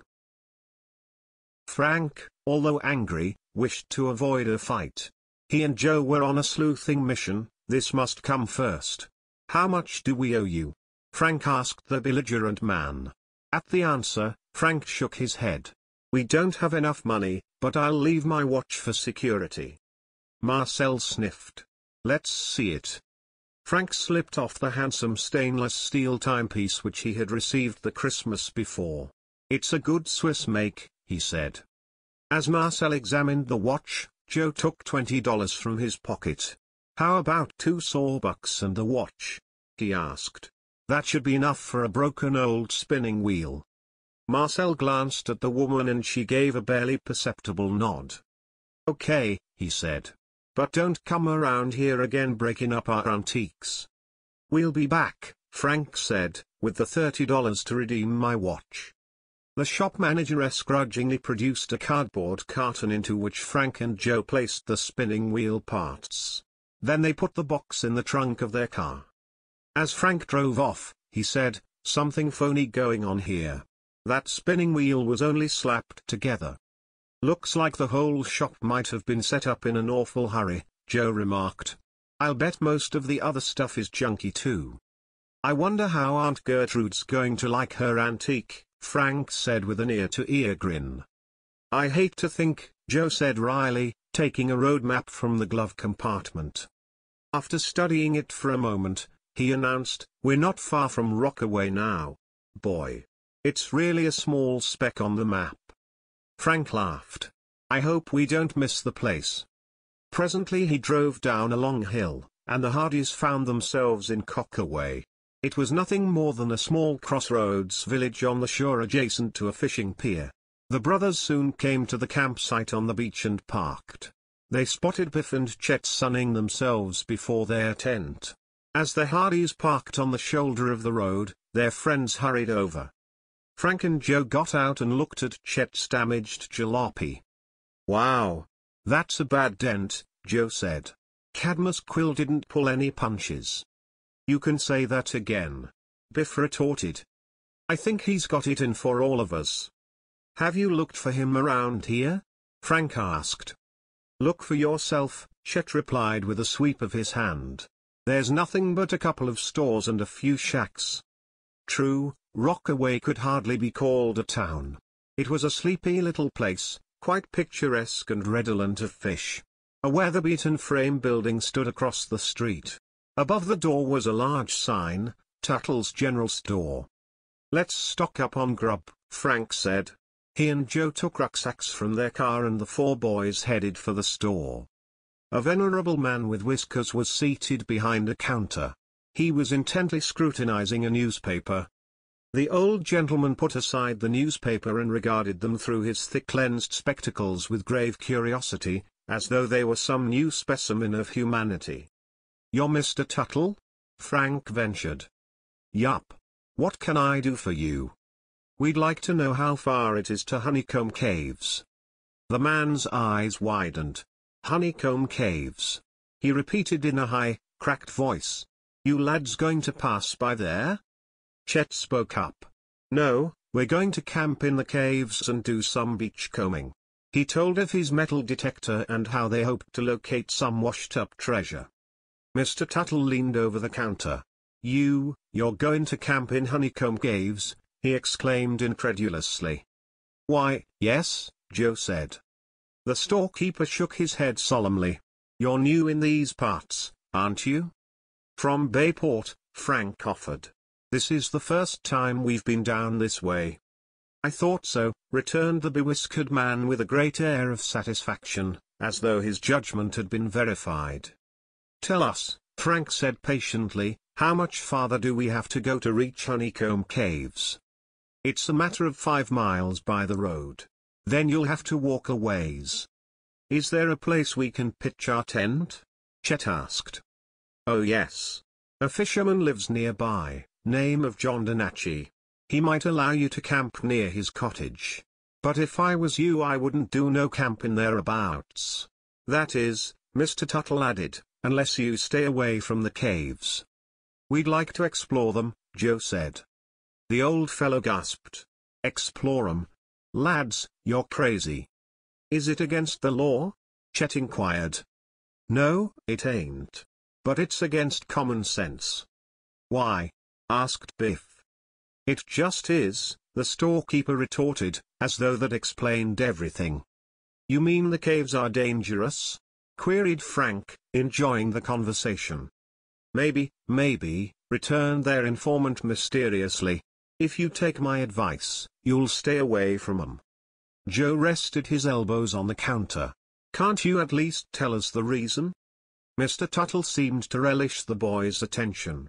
"Well," he went on, "some mighty queer things been happening down there lately, A fisherman I know was scared near to death. There's been some peculiar lights around the caves and shooting too. Shooting, Frank exclaimed. Guns going off. The storekeeper said emphatically, as if they had failed to understand him. 2 men already tried to find out what was going on there and got shot at. Frank pricked up his ears. He wondered whether either of these men was Cadmus Quill. The boy described the college assistant to the old fellow and asked if he had seen such a man. No. These were local citizens. But they won't go back to those caves again, I'll tell you. Still mumbling his disapproval, Mr. Tuttle nonetheless supplied the boys with the provisions they needed. These were packed into the rucksacks, which the boys slung over their shoulders. They returned to the campsite and ate lunch. Then they took down the tent, stowed it into Chet's car, and set off in 2 vehicles, following the directions the storekeeper had given them. They retraced their route over the highway, then turned to the right down a steep rutted lane that ended on the open seashore near the fisherman's cottage. The small house was built at the base of the hill 200 yards from where the beach ended abruptly against towering cliffs. The waves battered against the sheer wall of rock. The quartet could make out a winding path leading up the hill directly in back of the cottage. I know what they call this place, Chet said gravely. Does it have a name? Biff asked. Sure. Fish Hook. Fish Hook? Why? Biff asked, neatly falling into Chet's trap. Because it's at the end of the line, Chet guffawed and slapped Biff on the back. Biff groaned. You really hooked me on that one, pal. Okay, said Joe.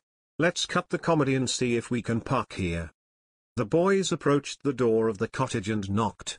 It was opened by a stocky, leather-faced man of middle age. He had a look of surprise on his good-natured countenance. Mr. John Donacci? Frank asked. Correct. What can I do for you boys? He inquired. May we leave our cars here for a while? Frank asked. Sure. For an hour or so? Perhaps for a few days, Frank replied. The fisherman's expression changed instantly to one of concern. You're not going over to the caves, are you? When Frank said yes, the man shook his head gravely. You'd best be going back home, he warned. There's strange doings in the caves these days. It's no place for boys like you. The fisherman was joined by his plump, rosy-faced wife, who repeated the admonition. Frank felt his spine tingle. His hunch persisted that Cadmus Quill might be mixed up in the mysterious occurrences at Honeycomb Caves. What's been going on there? Frank pressed. Lights mostly and shooting. Haven't any people been seen? Not a living soul. That's strange, Chet said. Strange ain't the word for it, declared the fisherman. It's downright spooky, like ghosts or something.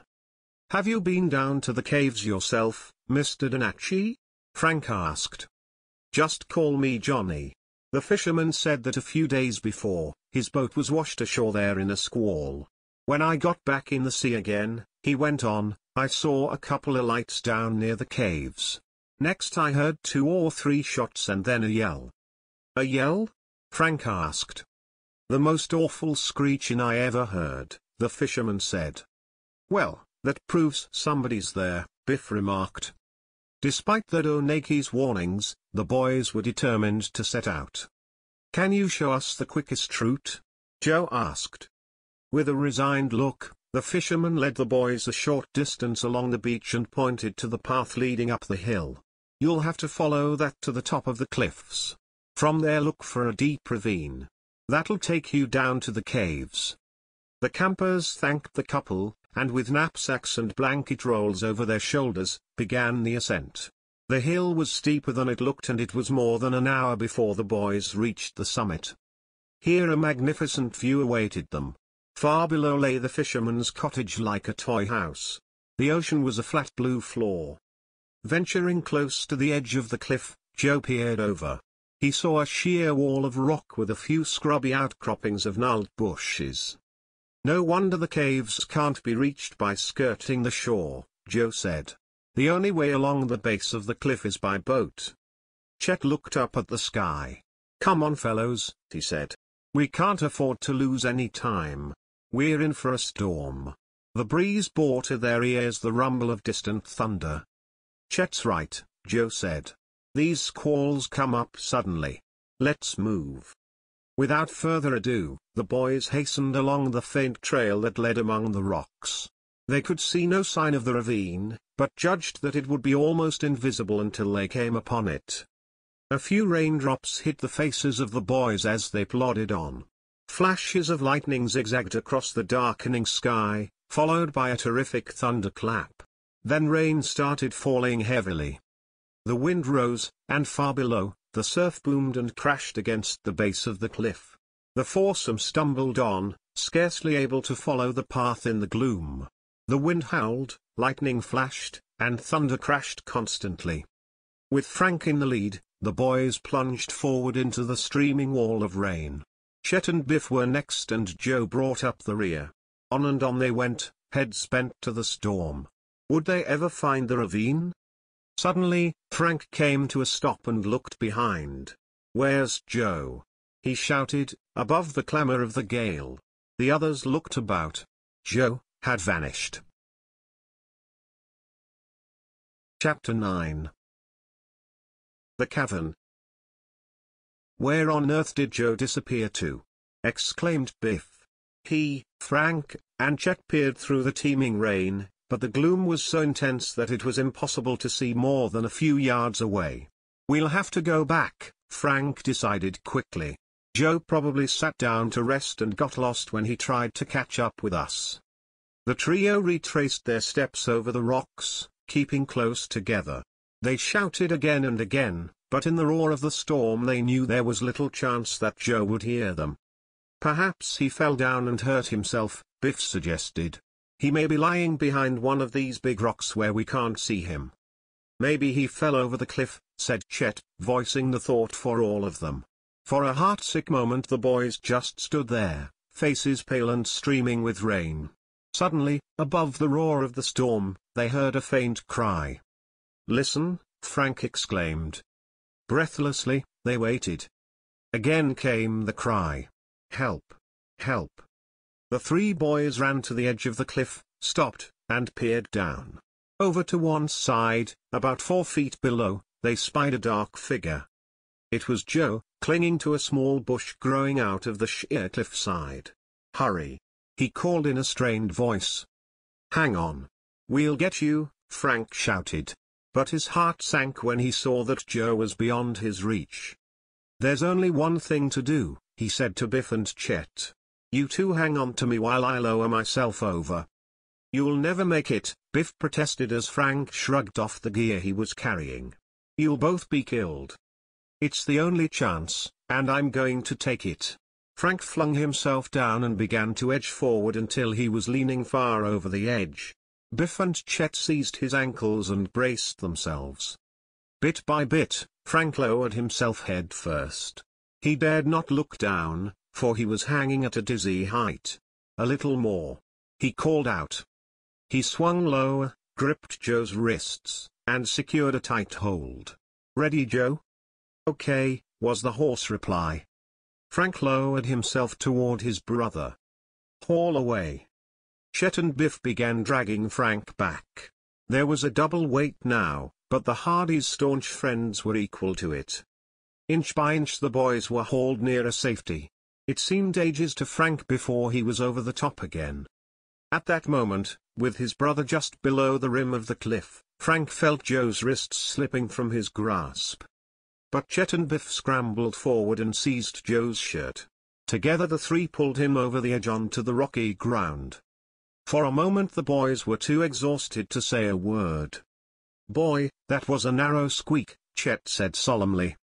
"We'll stick closer together after this." "How did it happen, Joe?" Frank asked. "I stopped to tie my bootlace. When I looked up again I couldn't see you at all, so I began to run. I didn't realize I was so near the edge of the cliff. Then some of the rock must have broken off under my feet, because everything gave way and I felt myself falling." When Frank and Joe had recovered from their grueling experience, they got to their feet and the adventurers resumed their journey over the rocks. This time no one lagged behind and all stayed well away from the edge of the cliff. In a short time Frank gave a cry of relief. "The ravine," he yelled. Through the pouring rain, just a few yards ahead, the others discerned a deep cut in the rocks, and they all scrambled down into it. Far below, they could dimly see the beach and the breaking rollers. Slipping and stumbling, the bay porters made their way down the steep, winding ravine. Joe was first to reach bottom. A cave. He pointed right toward the base of the cliff. There, but a short distance from the breaking waves, was a dark hole in the steep wall of rock. Frank took a flashlight from his pack and led the way into the dark mouth of the cavern. In its gleam he saw that their shelter was no mere niche in the face of the cliff, but a cave that led to unknown depths. "Looks as if we can start exploring right here and now," he said. "Explore my neck," grumbled Chet. "Let's build a fire. I'm wet clear through." "What do we do for firewood?" Practical Biff inquired. This had not occurred to the others. They glanced at one another in dismay. "That's right," Joe said. "There's not much wood around, and it's soaked by now anyway." Frank moved farther back into the dark cave with his flashlight. Suddenly he exclaimed in mingled astonishment and delight. "Well, can you beat this, fellows?" "What?" called Joe. "Firewood." "Where?" The others came hastening over to Frank. "Look." He cast the flashlight beam against the cave wall to his left. In the center of the circle of radiance, they saw a neat pile of wood. Joe whistled in surprise. "That didn't get here by accident, someone stacked it." Frank stepped over and picked up one of the sticks. "Good dry driftwood. We'll have a swell fire now." "I wonder who piled it in here," Biff remarked. Chet shrugged. "Why worry about that?" "Probably the mystery men who are doing all the yelling and shooting," Biff said. "We'll be in for it if this is their cave we've stumbled on." He, Chet, and Joe began carrying wood over to the center of the cave. Frank, meanwhile, set down the flashlight, took out his pocket knife, and whittled a particularly dry stick until he had a small heap of shavings. Over these he built a pyramid of driftwood. Then he took a match from his waterproof case and ignited the shavings. They flared up brightly. Anxiously the boys watched the small blaze. Frank had been afraid that lack of a draft might cause so much smoke that they would be almost suffocated. To his relief, the smoke spiraled upward and was carried off. "Must be an opening in the roof," Frank observed. Soon the fire was burning briskly. As its warmth penetrated the cave, the boys took off their drenched clothes and spread them about the blaze, then wrapped themselves in the heavy blankets they had brought with them. The rest of the afternoon the rain continued unabated. The clothes dried slowly. Once Biff went to the cave mouth and looked out at the wind-lashed sea. "Do you think the water comes in here at high tide?" he asked. "No," Frank replied. "The cave floor was dry when we came." At dusk Chet produced the frying pan, and the fragrant odor of sizzling bacon soon permeated their refuge. The boys never enjoyed a meal more than their supper in the cave. The driftwood blazed and crackled, casting a cheerful glow which illuminated the rocky ceiling and walls of the underground chamber. With crisp bacon, bread toasted brown before the fire, hot chocolate, and jam, they ate ravenously, and at last sat back with deep sighs of sheer content. Although part of the floor of the cave was rocky, much of it was sand, which provided a fairly comfortable resting place. The boys were tired after their long journey, so they stretched out in their blankets and were soon drowsily chatting, while the fire died lower and lower. At last it was only a glow in the dark and the voices ceased. An hour passed. 2 hours. Suddenly Joe was awakened. He was just about to turn over and go to sleep again, wondering vaguely what had aroused him, when he heard a footstep close by.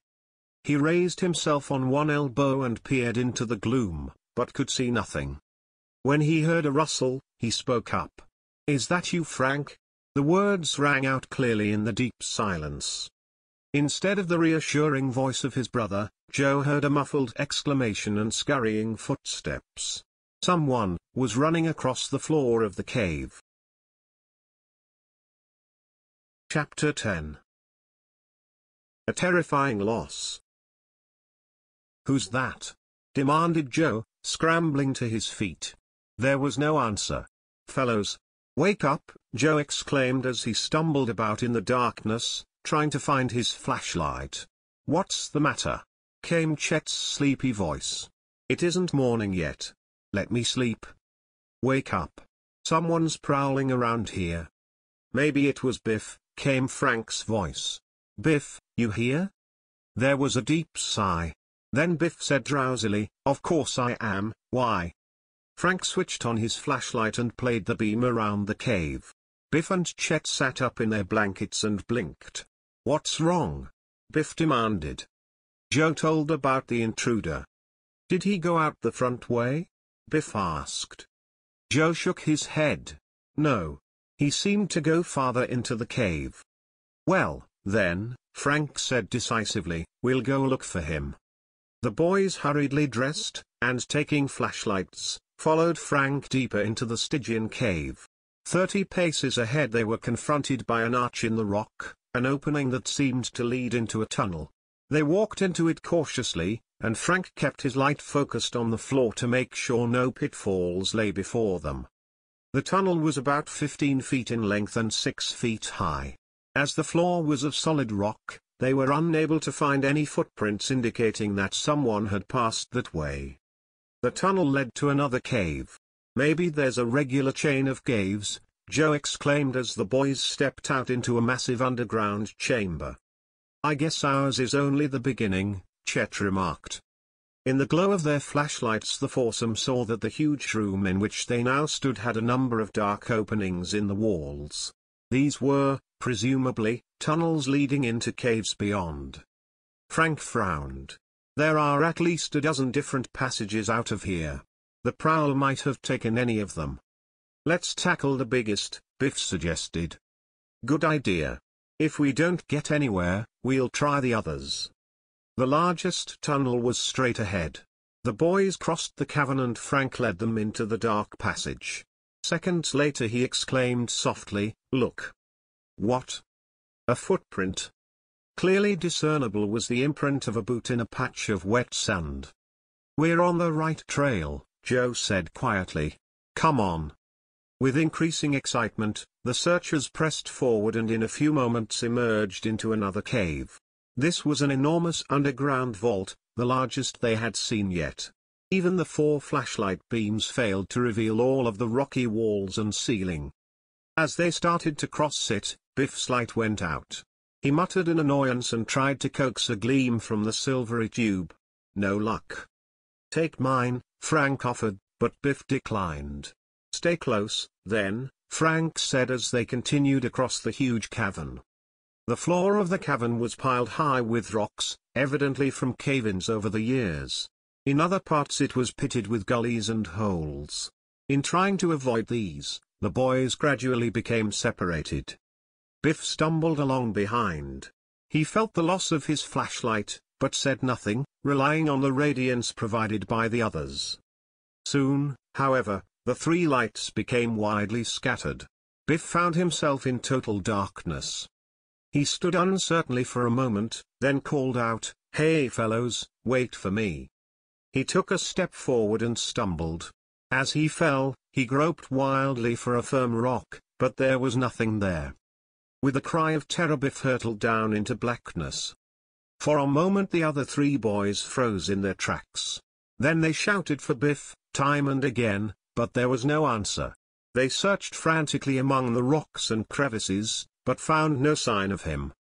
In the glow of the flashlights they looked at one another anxiously and listened in vain for a faint cry. There was no sound but the echoes of their own voices. "We won't give up," Frank vowed. "We'll search every pit and hole in here." With desperate patience they scoured the cave, but at last were forced to admit that it was no use. "This place is too big," Chet said dejectedly.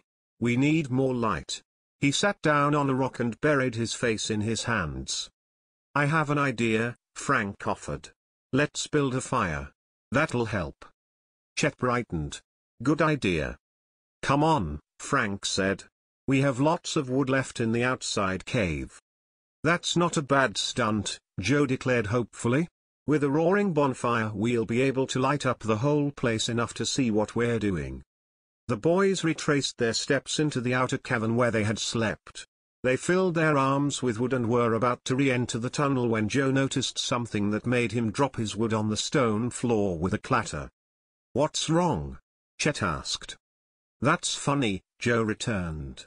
I was sure we left our supplies right near this woodpile.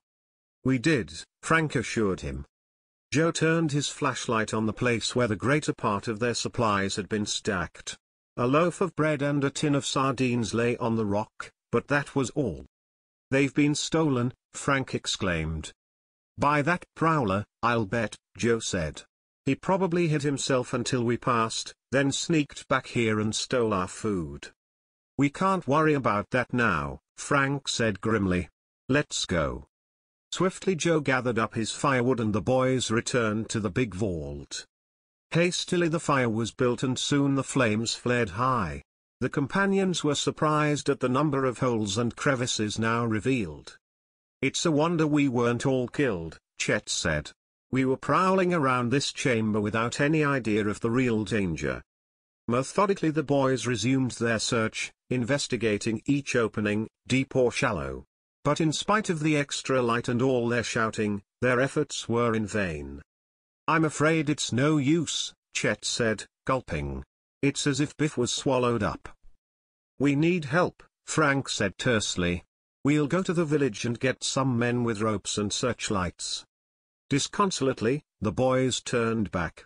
But as they did, Chet let out a blood-curdling cry. On the wall of the cavern, flickered the huge shadow of a hand. End of chapter. Editor's note.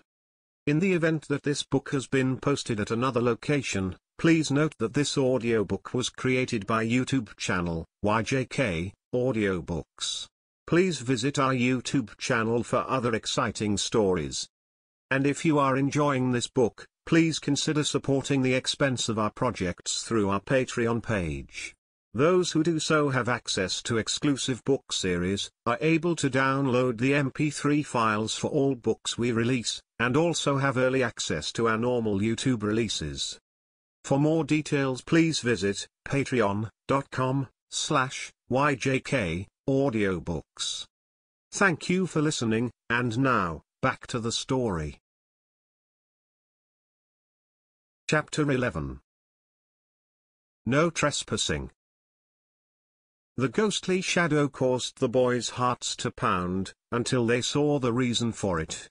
A hand was reaching up from one of the pits, and the bonfire's glow threw its silhouette on the cavern wall. Biff, Joe cried out. Only a groan answered. The Hardys and Chet leapt toward the faltering hand as it groped for the lip of the pit. Frank grasped it and together the boys pulled Biff out. He lay dazed for a moment. You're hurt, said Joe, bending down to examine a large egg on Biff's left temple. I'm all right now. A little dizzy yet, but it isn't serious. What happened?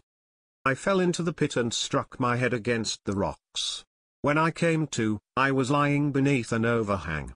I must have been out for a few minutes. A few minutes, Chet exclaimed. We've been hunting for you over an hour. Biff looked incredulous, and shook his head in dismay when told about the stolen supplies. Boy! What a mess we're in, he said as his companions helped him out of the cavern. They returned to the outer cave and fell fast asleep. When morning came, a diligent inspection of their quarters failed to reveal any clues as to the thief. We're out of luck, that's all, Frank concluded. Our light-fingered friend fooled us neatly. At least the storm is over, said Biff, who was feeling better. From the cave they could see the sun shining on the blue waters of the sea. As Chet unlimbered his metal detector he moved it over a rocky part of the floor. That's funny, he said. Did you find a pirate's chest? Joe grinned. No. But I hear a buzzing noise.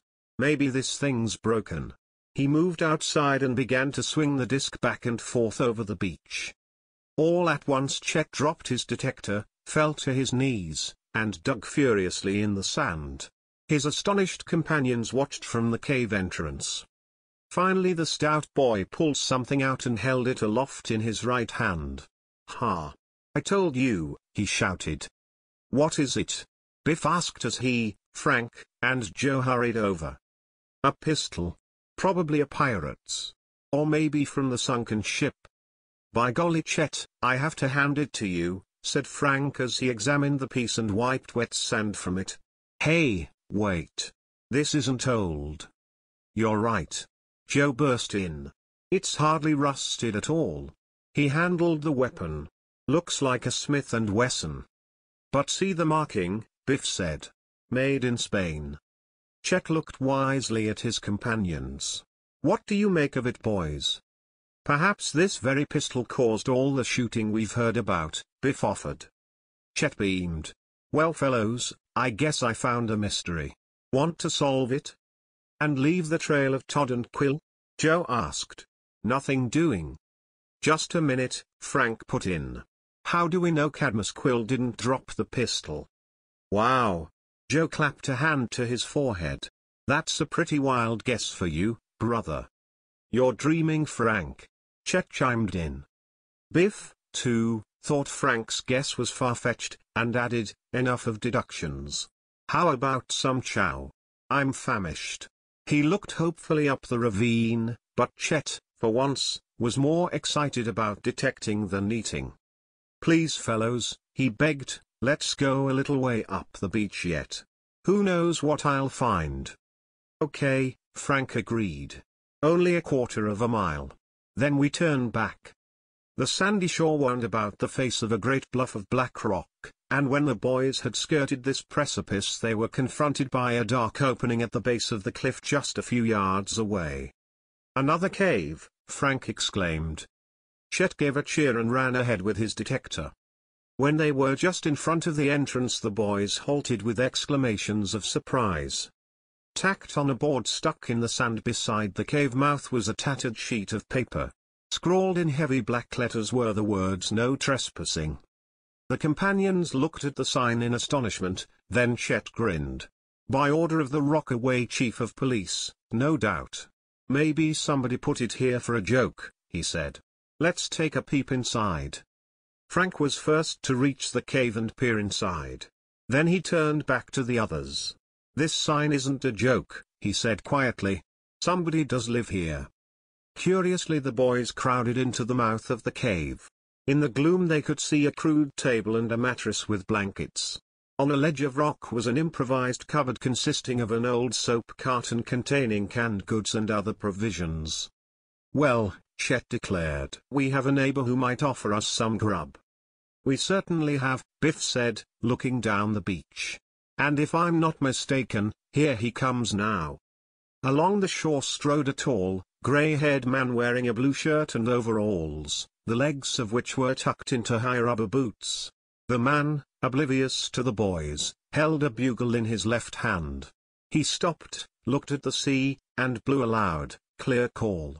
Then he wiped his lips with the back of his hand and continued toward the cave.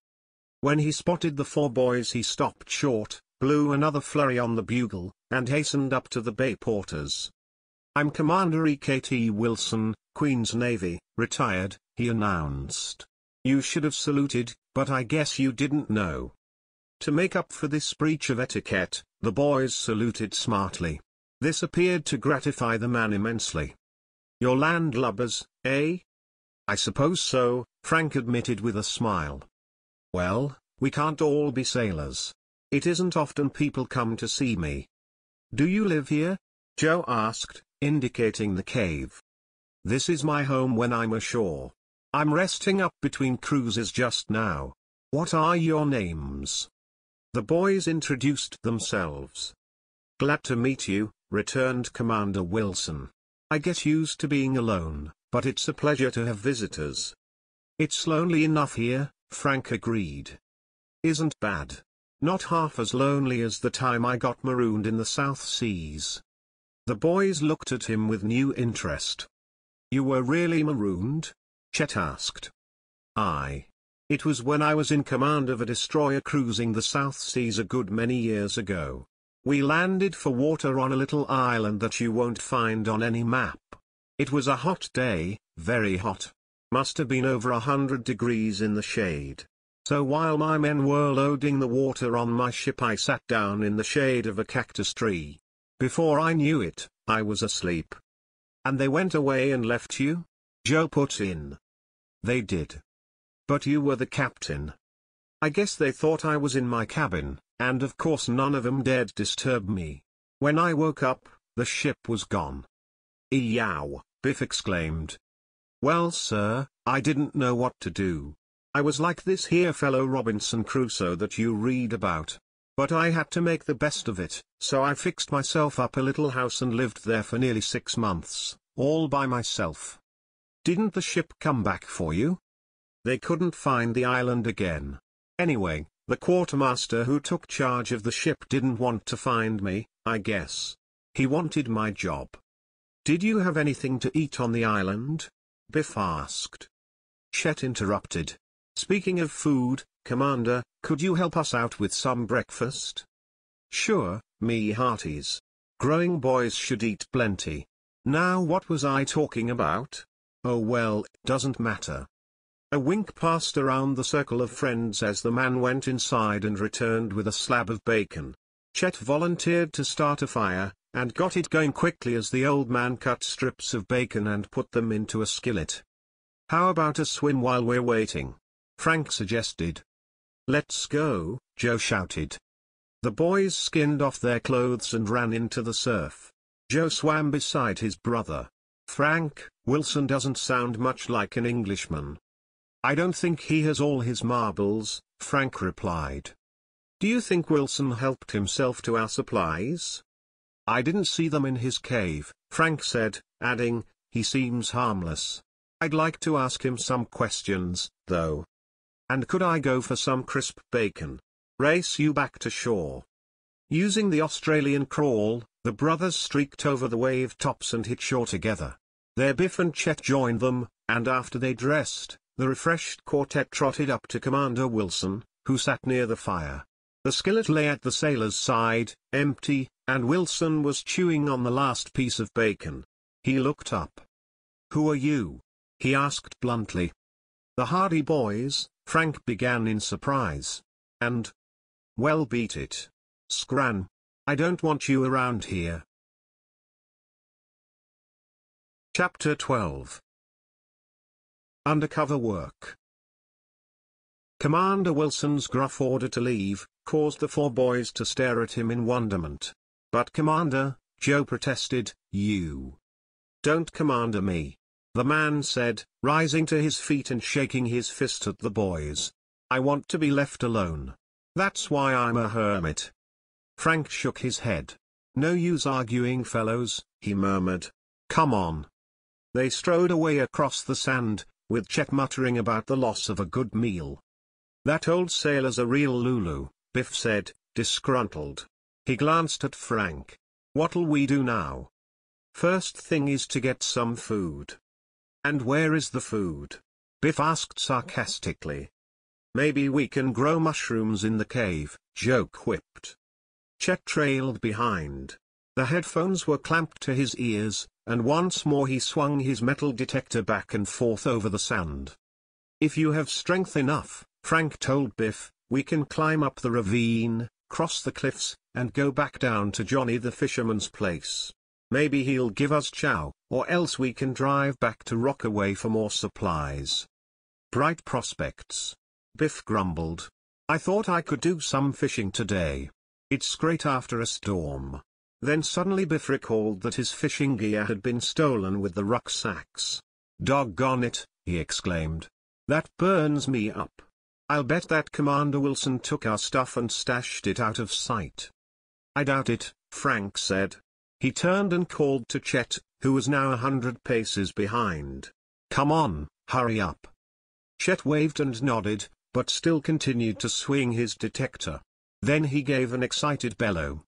Sounds like the mating call of a walrus, Biff commented. He may have discovered another weapon, Joe said as they hastened back to their stout pal. Hey fellows, there must be a whole arsenal underneath here, Chet said. You should have heard the terrific noise in my ears. All four boys dropped to their hands and knees and dug like fox terriers in a boneyard. Biff was first to reach something solid. He tugged and yanked, finally coming up with a rucksack.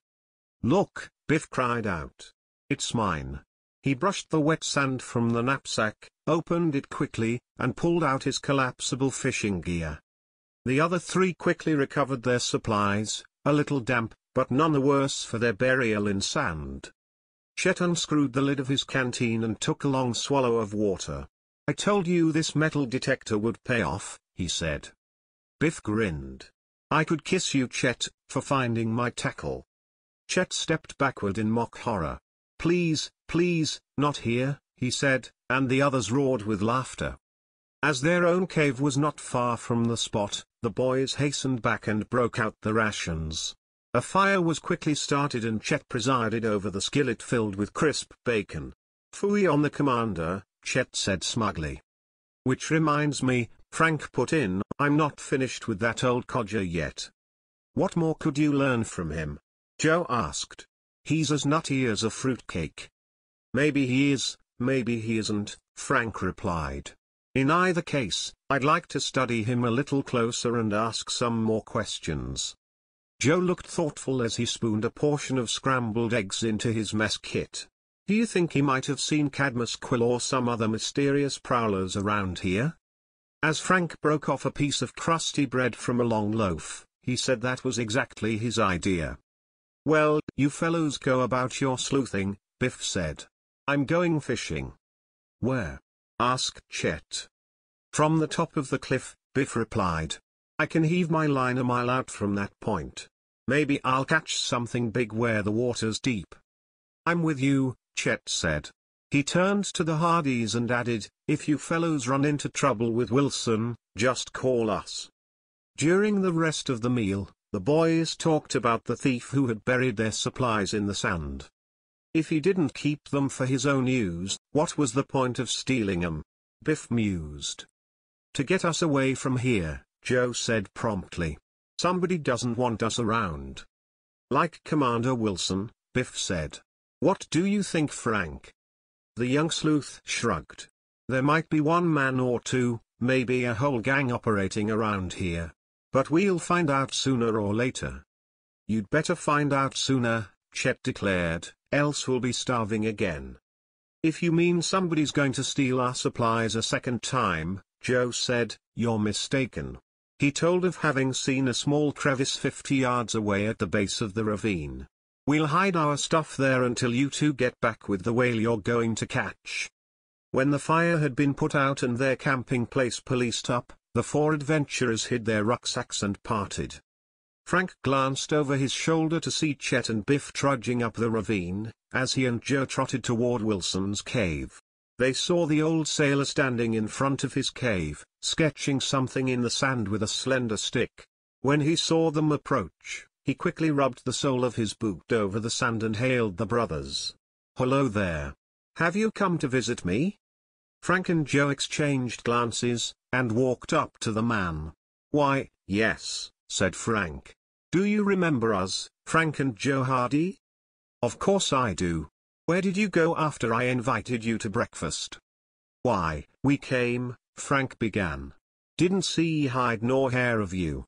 Thought you went back to Bay Hill, or Portside, or wherever you came from. Where are your two friends? They went fishing, Joe replied. Where? To the top of the cliffs. Dangerous. Mighty dangerous. I hope they come back all right, Wilson said. He shook his head, clasped his hands behind his back, and walked in circles before his cave. Commander Wilson, Frank began slowly, have you seen any people prowling around Honeycomb Caves? Wilson stopped short and looked Frank squarely in the eyes. I'm alone. A hermit. That's what I am. I haven't seen anybody. Nobody comes near me. They think I'm queer. Joe described both Todd and Quill. Have you seen anyone resembling them? He persisted. No. But come to think of it, there was a fellow. The Hardys looked alertly at the old sailor. Had he seen one of the missing men? Yes, go on, Frank encouraged. What did he look like? The first one you mentioned? Todd? Yes. I once knew a fellow like that. He was second mate on my cruiser in the Philippines. Joe turned aside and made a wry face as the man continued. Come to think of it, his name was Todd. Yes, it was, the commander went on. He shipwrecked me deliberately and I had to climb a pineapple tree until the natives stopped beating their drums and went home. Joe leaned close to Frank and said in a low voice, he's off again. What'll we do now? As Commander Wilson rambled on, Frank edged closer to the mouth of the cave and glanced inside. He gave an involuntary start as he saw something he had not noticed before. But before he could whisper to Joe, Wilson wheeled about. A man's cave is his castle, he said tartly. Frank tried to manage a grin. Well, I guess we'd better be going, Commander, he said. Those fellows must have caught a fish by now. Without saying a word, the old salt went into his cave. The Hardys continued down the beach again. When they had gone a dozen yards, Frank seized Joe's arm and pulled him behind a large rock. What's the matter, Frank? Joe, I saw a cap in Wilson's cave, the same foreign style that was dropped by the fellow at the radar site. Do you think there's some connection? Frank suggested that they hide and watch the old fellow's cave. You notice he got mighty excited when I looked into his quarters. I'll bet he's got something in there he doesn't want us to see, he said, peering over the rock. Suddenly he hissed, watch it. Here he comes. The two boys crouched low. Joe poked his head around the boulder for a quick look. Frank, he's going down the beach the other way, probably to look in our cave. Now's our chance to explore his, Frank said. Is he out of sight yet? Yes. Frank and Joe scrambled out of their hiding place and dashed into Wilson's cave. Boy, is it ever deep, Joe exclaimed. It goes way back. And look here, Frank said, picking up the cap from the floor. This could be more than a coincidence. Wow. He's got an arsenal too, whispered Joe. He pointed to a shotgun lying on a rock ledge. So that's where the mysterious shooting came from, Frank guessed. And how about this? He picked up a dog-eared notebook from beside the gun and leafed it. It's a code book. Let's take it to the light so we can study it. The boys had been well schooled in cryptography by their father. Eagerly the two moved nearer the mouth of the cave. All at once the interior darkened and Commander Wilson stood at the entrance. Spies.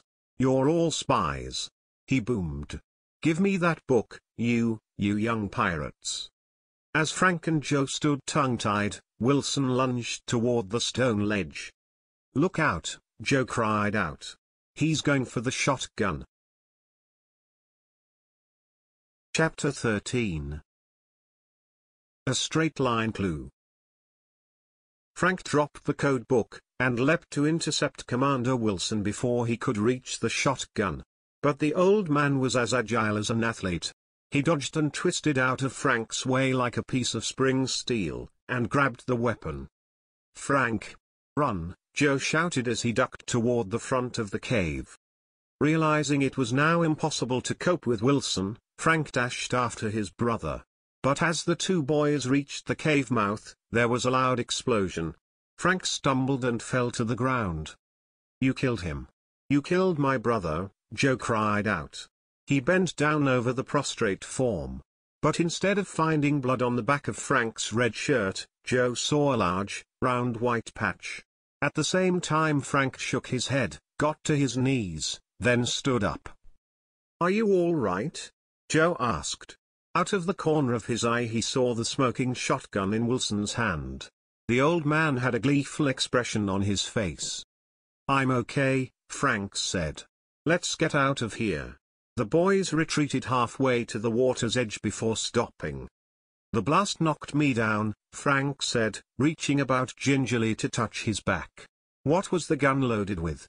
He removed his shirt and the brothers examined it closely. Joe, This looks like flour. It is flour. So that's what Wilson used for ammunition, Joe said. Now I know for sure he's a candidate for the booby hatch. With mixed feelings of embarrassment and chagrin, Frank donned his shirt and the Hardys looked back as Wilson emerged from the cave. Again he shook his fist. That's what you spies get for snooping around Commander Wilson's cave, he shouted. You have some nerve trying to read the codebook of the Queen's Navy. We were only looking at that funny cap, Frank called back. Where did you get it? In Rockaway, of course, where I get all my supplies, Wilson said. That's where I go when the Queen's Navy forgets to send the supply ship. Shaken by the weird incident, the brothers headed for their cave. That cap will bear some investigating, said Joe. You're right, Frank agreed. If they're sold at the general store in Rockaway, maybe the Bayport Prowler bought his there too. Look who's coming, said Joe. They glanced up to see Chet and Biff scrambling down the ravine toward them. Biff had a monster of a fish slung across his shoulder. Hi fellows. Chet called out. Look what we caught. Joe grinned. It's almost as good as a whale. Puffing and beaming, Chet and Biff hastened up to the Hardys. The sea bass which Biff carried weighed more than 30 pounds.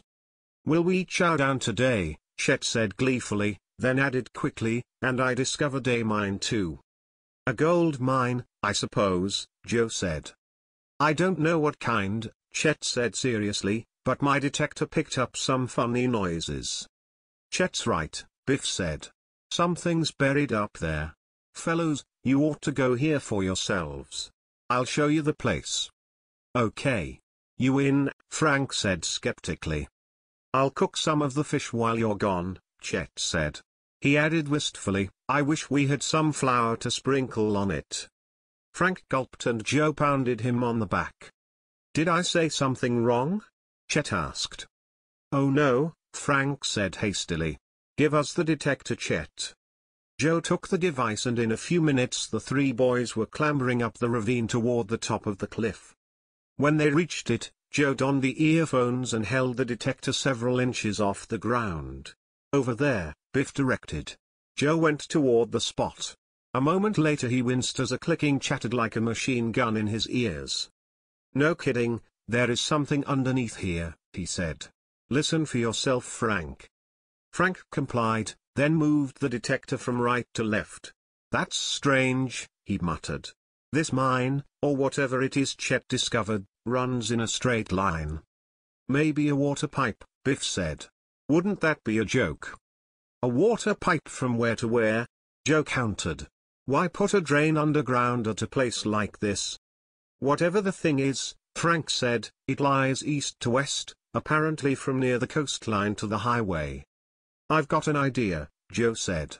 He moved to a stand of pine trees growing several hundred yards back from the precipice and selected the tallest. Give me a boost, Frank. After getting a lift from his brother, Joe shinned to the first branch, scrambled to the top of the tree, and looked intently westward. What do you see over there? Frank called up. You'd be surprised, said Joe. Come on, Biff said. You're tracing an imaginary line. What does it point to? The Palais Paris, Joe replied. In a few moments he was back on the ground. Frank, I have a strange feeling about that place. Let's investigate it. Not this minute, his brother replied. I'd like to do some digging. But with what? Asked Joe. I'll get some tools, Biff volunteered. Johnny the fisherman will lend us his. He hastened off and returned presently with a shovel and pickaxe over his shoulder. The boys took turns wielding the pick and shovel. Rocks and dirt flew up out of the hole they fashioned. But they reached 3 feet down without striking metal. Biff leaned on the shovel and ran his thumb along his brow like a windshield wiper. We might dig all day and not find anything, he said. Frank, do you suppose it is a metallic substance which makes the detector click like that? I'm not sure, Frank replied. It might be an electrical conduit. Let's check in Rockaway. Okay, Joe chuckled. As soon as we've eaten that feast Chet's preparing for us. The boys left the tools near the edge of the cliff where they could find them, then retreated down the ravine to the cave. Chet had made a spit, on which large chunks of the freshly caught sea bass were broiling over hot coals. "Smells great, Chet," Joe said. "Let's eat and be on our way." "We're going back?" Chet asked in dismay. "To Rockaway for the time being," said Frank, and told what they had observed on the cliff top. "Then I did find a good clue, eh?" Chet asked proudly. "First the pistol and now this. What would you fellows do without me?" "We'll make an operative out of you, like Dad's assistant, Sam Radley," Frank said. "Just so long as it isn't dangerous," Chet said, and passed out portions of the succulent fish. Frank, Joe, and Biff had to admit it was one of the finest meals they had ever tasted. "It's great brain food," said Chet. "I think we're going to need it on this case of yours," he added with a wink at the Hardys. "Don't worry," Biff said. "They'll get to the bottom of this, someday." The banter flew back and forth until the meal was finished. Then Chet put out the fire and the boys packed for the return trip. Camping in the salty sea air seemed to give them extra energy. They sang their way along the top of the cliff, where they picked up the digging tools and made the long descent to the fisherman's house. "We might dig all day and not find anything," Biff said. Mrs. Tanachi came out to greet them. "Oh, I'm so glad all you boys returned safely from those awful caves," she said. "We're still in one piece." Joe grinned. "Is Johnny here?" "We're returning his tools." "He's out fishing," the woman said. "I'll tell him you stopped by." The boys said goodbye and headed for their cars. "Come back when you please," Mrs. Tanachi called after them. The bay porters waved goodbye and drove quickly back to Rockaway, where they pulled up in front of the general store. Frank led the way inside. Mr. Tuttle, the proprietor, was sitting behind the counter, his chair tipped back. "Well, what did I tell you?" he greeted them, shaking his head vigorously. "You got into trouble at the caves, so you came back." "Who said anything about trouble?" Chet demanded. "Well, you've got something on your minds." The whiskered man squinted. "I can tell by the way you barged in here." "To tell you the truth," Frank said, "we have. I wonder if you could direct us to the town engineer's office. We'd like to study some public maps and surveys." The old fellow raised himself expansively and snapped his suspenders. "Seeing that I'm the mayor of Rockaway," he said, "I can show you to the archives." With a flourish of his right hand, he indicated a door in the back of the store. "In there?" asked Joe. "That's the office of the mayor and the town engineer," the storekeeper said. The boys followed him into the room. To their surprise they found it neatly arranged, with a desk, a filing cabinet, and large survey maps on the walls. These showed the adjoining countryside, complete with service lines of all kinds. Frank and Joe studied the maps carefully as Biff and Chet looked over their shoulders. "No, I can't see any electrical conduits or water lines," said Frank as his finger followed the area from the cliffs to the Palais Paris. "Joe, you may have a good hunch about that place. I've got an idea." When Mayor Tuttle asked about their interest in the maps, Frank deftly turned the question aside, saying what a good campsite they had in Rockaway. After buying more supplies, the boys drove to the campsite. "Hey Frank, what's this big idea of yours?" Joe asked impatiently. Frank grinned. "Gather round and listen. It may work." He said that Joe and Chet would be dispatched to Bayport, while he and Biff continued sleuthing in Rockaway. "Your mission," he told his brother, "will be to get Callie and Iola to apply for waitress jobs at the Palais Paris." Chapter 14. Startling news. Joe whistled. "A great idea, Frank. The girls can be our undercover agents." "Exactly," Frank said. He turned to Chet. "Maybe you can convince Iola she should do this for Hardy and Sons." "I think she'd do it just for Joe," Chet said, and guffawed. All right, Joe said, "let's go." He called over his shoulder. "Find out about that cap, Frank." He and Chet hopped into the jalopy and drove away. 2 hours later they pulled into the driveway of the Morton farmhouse. Iola and Mary Todd hastened out to greet them. Mary, although happy to see the boys, had a wistful air. Joe realized she was disappointed that her brother had not been found, and wished he had good news for her. When the 4 young people had gathered in the cool, spacious living room, Joe asked Iola, "Will you get Callie Shaw to come right over?" "I'll phone her now." "Why?" "Tell you later." While they waited for Callie, tall frosty glasses of lemonade were served by Iola, who grew more curious with each cool sip. 20 minutes later Callie Shaw arrived. She was a good-looking blonde girl whom Frank Hardy often dated. "Hi, everybody," she said, her eyes sparkling. "Why the mysterious summons?" "Yes, Joe Hardy," Iola put in. "Don't keep us in suspense any longer." With a dramatic gesture Joe began. "We have something exceptional to ask you girls." "I know. You want us to go on a picnic at the caves," Callie said hopefully. Joe shook his head. "We want you and Iola to apply for waitress jobs at the Palais Paris." "So you can spy on what's going on there," Chet burst in. Dumbfounded, the 3 girls listened raptly to the story of the boys' adventures. "You mean you want us to help you on a detective case?" Iola said happily. "Oh, we'd love to." A determined look crossed Mary's pretty face. "If Callie and Iola are going to help you boys find my brother, I want to help too." But, Chet started to protest. "No buts about it," Mary said emphatically.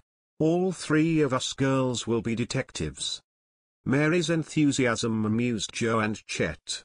But Callie and Iola were delighted to have her join them in applying for waitress jobs at the Palais Paris. "We'll call ourselves the 3 Musketeers," Iola said proudly. "Ugh," said Chet. "I can just see you now dueling with steak knives." Iola gave her brother a withering look, then turned to Joe with a bright smile. "What do you want us to do when we get there? Shall we go under assumed names?" "To answer your second question first," said Joe. "You and Callie give your names, but I don't think Mary should use her last one, just in case these people have read about her brother's disappearance." "All right," Mary said promptly. "I'll call myself Mary Temple." "Good," Joe replied. "In answer to your first question, Lola, if and when you get to be waitresses, just keep your ears and eyes open for anything suspicious going on at the Palais Paris. And not too much giggling either," Chet said with a brotherly wave of his hand. "Of course not, silly," Iola retorted. "When do we start?" "First thing tomorrow," Joe said. "We'll meet here at 8 o'clock. Meantime," Iola's eyes twinkled, "we gals can practice balancing trays." Afterward, Joe rode to Bayport with Callie in her sports car. "I'll pick you up in the morning," she said, pulling up at the Hardy home. "Bye now." Joe was disappointed to learn that his father was out of town. "Your dad won't be back until sometime tomorrow," said Mrs. Hardy. "By the way, did you boys find a spinning wheel?" "Well, yes," Joe replied. "But it needs a little work. We'll fix it up though, Mom." He added apprehensively, "Aunt Gertrude hasn't arrived yet?" "No, but I expect her any day." Joe quickly briefed his mother on their recent adventures, including the cap clue and the plan to return to Rockaway. "There's a phone at the general store in case you want to reach us," he said. Joe had supper and retired early. Right after breakfast he took enough money from the brothers' safe to cover the balance on the spinning wheel and retrieve Frank's watch. Promptly at 8 o'clock Joe and Callie arrived at the Morton farm, and the 5 young people set off in Chet's jalopy. Iola sat next to Joe as the teenagers drove happily along the highway to Rockaway. Frank and Biff met them at the campsite, somewhat surprised to see Mary Todd. "I have news for you," Frank said. "Old man Tuttle doesn't sell those foreign caps." "I told you Wilson was nutty," Joe commented. It was then decided that Biff should drive the 3 girls to the restaurant. Frank explained, "The Palais Paris people already know Joe and me. They might get suspicious if we show up with you." "Well, "I don't see why we girls can't drive alone," said Iola. "We have our licenses with us." Although the Hardys knew that Callie and Iola were good drivers, they insisted that Biff go along as a precautionary measure. "There may be a bunch of gangsters hiding out there," Chet quipped. "And Biff can take care of them, eh pal? One-handed." "And don't forget, you are Mary Temple," Joe emphasized. The girls waved as Biff drove them away in Chet's car. "Do you suppose they'll all get jobs?" Joe asked as he, Frank, and Chet watched the car disappear around a bend. "Even if only one is hired," Frank said, "we'll have an undercover agent on the spot." "She can always check on those phony antiques," said Chet as he pulled up a stalk of grass and nipped it between his teeth. "So, what do we do now?" The boys were strolling past Tuttle's general store. Chet answered his own question. "I could go for some ice cream." "Okay." Joe grinned. "It's hot and we'll have to wait, so why not fuel up, Chet?" "We can ask Mr. Tuttle about Commander Wilson too," Frank suggested. Chet treated to ice cream on a stick. In between bites, the boys queried the storekeeper.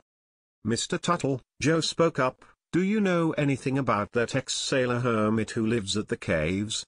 His name is Wilson." The mayor gave Joe a sideways look. "Hermit? Lives in a cave?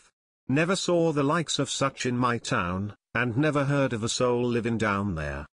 The trio said goodbye and left. Chet said, "Let's go to the car. There's a good jazz program from Bayport." But as they approached the car, Mayor Tuttle raced out after them. "Hey, come back!" he called excitedly. Oh, what now?" said Frank, turning. The old man went on urgently. "The telephone," he said. "Somebody's calling you, your father." Frank dashed back inside, followed by Joe and Chet. He ran to the public booth and picked up the receiver. "Dad, this is Frank. What's up?" The reply creased a furrow between his eyes. "Leapin' lizards," he exclaimed. "Okay, Dad. We'll get over there right away. Thanks for calling." Frank stepped out of the booth, and faced the other boys, who were bursting with curiosity. "Tell us what happened," Joe demanded.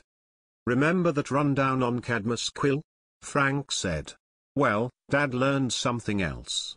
Guess what? The Palais Paris is owned by a corporation, with Cadmus Quill listed as secretary." Joe let out a long whistle. "Then something fishy is going on around there," he said. "The girls might be in danger. Let's go." Chet sprinted as fast as the Hardys and all three bolted into the car together. Joe spun the rear wheels in haste to get rolling. In the meantime, Iola, Callie, and Mary were being ushered through the restaurant of the Palais Paris to the manager's office at the rear. In order to avoid being conspicuous, Biff Hooper had parked Chet's car at the far end of the lot. Biff himself crouched down out of sight on the floor of the back seat. The girls were greeted by a suave-looking slender man with a small black moustache.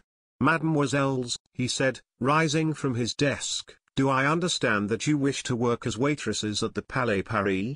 The manager spoke with a French accent. He added quickly, "Pardon.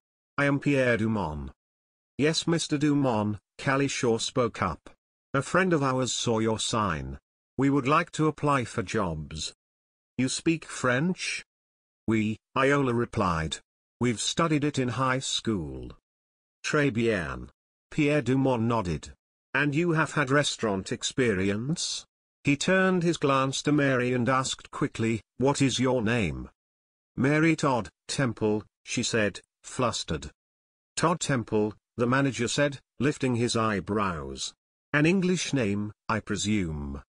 Yes, Mary stammered. Mr. Dumont murmured, "One moment, s'il vous plaît."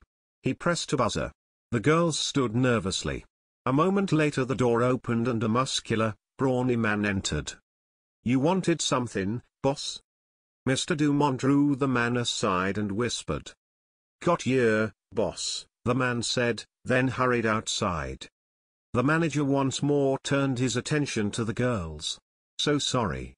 Now, if you will leave your names with me, he said, I shall let you know. I have had several other applicants. He handed a pad across the table and the girls wrote their names, addresses, and phone numbers. The 3 applicants thanked the restaurant manager and left his office. On the way through the restaurant, Callie, who was last, glimpsed 3 well-dressed men pushing open the swinging doors to the kitchen. Their voices floated back and Callie caught a few words in a foreign tongue. That's not French, she thought, surprised.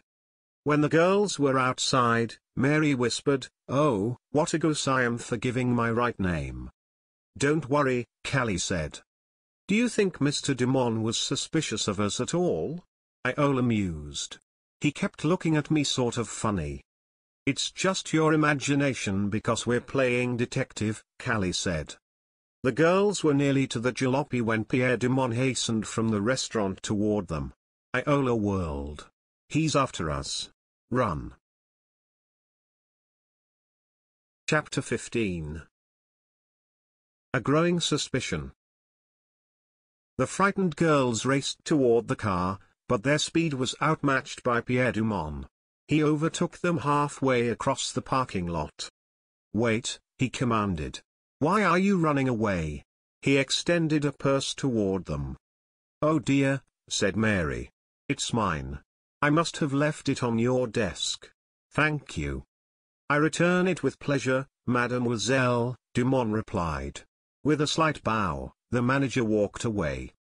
Callie sighed in relief, and the girls hastened toward Chet's car. "Biff. We're here," Iola said in a loud whisper. No reply. "What happened to our chauffeur?" Callie said, and opened the car door. She looked into the back seat and gasped. Biff Hooper lay in a heap on the floor, with an ugly welt on the back of his head. "Biff. What happened?" Iola cried. "Come on, girls. Let's lift him up." It took the combined strength of all 3 to heft Big Biff onto the back seat. "Thank goodness he's breathing," declared Mary Todd, her hands trembling in fright. While Callie chafed Biff's wrists, Iola patted his face gently until the youth opened his eyes. "Ow, my head," Biff said, wincing. He touched the welt and winced again. "Someone gave you an awful whack," said Iola. "Did you see who it was?" "I didn't see anything but stars," Biff commented wryly. "There's something very odd going on around here," Iola said with a determined set of her chin. "I'm going right back and talk with Mr. Dumont." "Wait a minute," Callie said, putting a restraining hand on Iola's arm. "If Dumont is in on all this, as I think he is, it won't do us any good. Let's report to Frank and Joe, quick." "I think that would be better," Biff said. "Boy, am I groggy." "I'll drive back," Callie said. She hopped into the front seat while Mary and Iola remained in the back, on either side of Biff. Callie started the car, drove out of the parking lot, and soon was whipping along the highway toward Rockaway. She slowed down slightly for a right-hand curve. At the same instant a groundhog plodded into the road. Desperately Callie swerved toward the center of the road to avoid the creature. Just then another car sped toward them from the opposite direction. Callie gripped the wheel and turned it hard. The cars passed with less than an inch to spare. With squealing brakes, both vehicles pulled over and stopped. Frank, Joe, and Chet hopped out of the Hardy's car and ran over to the girls and Biff. "Phew," said Joe. "That was a close call." "I'm sorry," Callie said. I didn't want to hit that poor animal." "Forget it," said Joe. "What's the matter with you, Biff?" "I'm all right now," the tall boy said, stepping out of the car with Iola and Mary. "Somebody conked me on the head. That's all." "What?" The girls told what had happened at the Palais Paris, and Mary said, "I don't trust that Pierre Dumont, in spite of his fancy French manners." A quick comparison told the Hardys that the burly man to whom Dumont had whispered must have been Marcel. "He might have been the one who hit you, Biff," Frank said. "Maybe Dumont ordered him to case the car and when he spotted you hiding in the back he let you have it." When Callie told about the 3 men speaking in a foreign tongue, Frank and Joe exchanged meaningful glances. Good for you, Callie, Frank said. But think hard, can't you identify the language? No. I couldn't even guess, Callie replied. Let's go back and have a look-see, Joe said. Besides Frank, I brought along enough money to bail out your watch. Chet transferred his gear, including the detector, to his jalopy, then took the wheel and followed the Hardys' car to the Palais Paris. By this time the parking lot contained many cars. They must have really good food here, Iola commented. I hope it's better than their antiques, Joe said. All three girls said they would like to see the antique shop. Okay, Joe said. But don't try to buy anything. It'll fall apart. When the woman shopkeeper saw the Hardys, she frowned, hastened into the back room, and reappeared with Marcel. Frank gave the girls a questioning glance. A nod from Iola told him it was indeed Marcel whom Dumont had summoned during their interview. The muscular man did not bat an eyelash when he noticed Biff. Well, Marcel growled at the Hardys, what do you want? I came back to claim my watch, Frank said. As Joe opened his wallet and took out the money, the woman reached under the counter. Thanks, Frank said after the exchange was made. Now all we have to do is put the spinning wheel together. Marcel smirked. Tough luck. By the way, Joe said suddenly to the saleswoman, where can we find Cadmus Quill? Her dark eyes darted to Marcel before she replied, Cadmus Quill? Never heard of him. Marcel thrust his head forward menacingly and said, all right. You got your watch, so scram out of here. But the girls want to look at your antiques, Frank persisted. Some other time, Marcel said, jerking his thumb toward the door. We don't want you kids in the way of the paying customers. Several diners, having finished their luncheon, had wandered in and were looking about the shop. Okay, Frank said to the others. Let's go.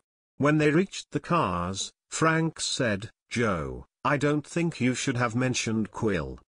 I thought I might catch them off guard, Joe replied. I think you did. Trouble is, now they'll really be suspicious of us, Frank said, provided Dad's report of Quill's connection here is correct. Where do we go from here? Joe asked. The young detectives held a hasty conference.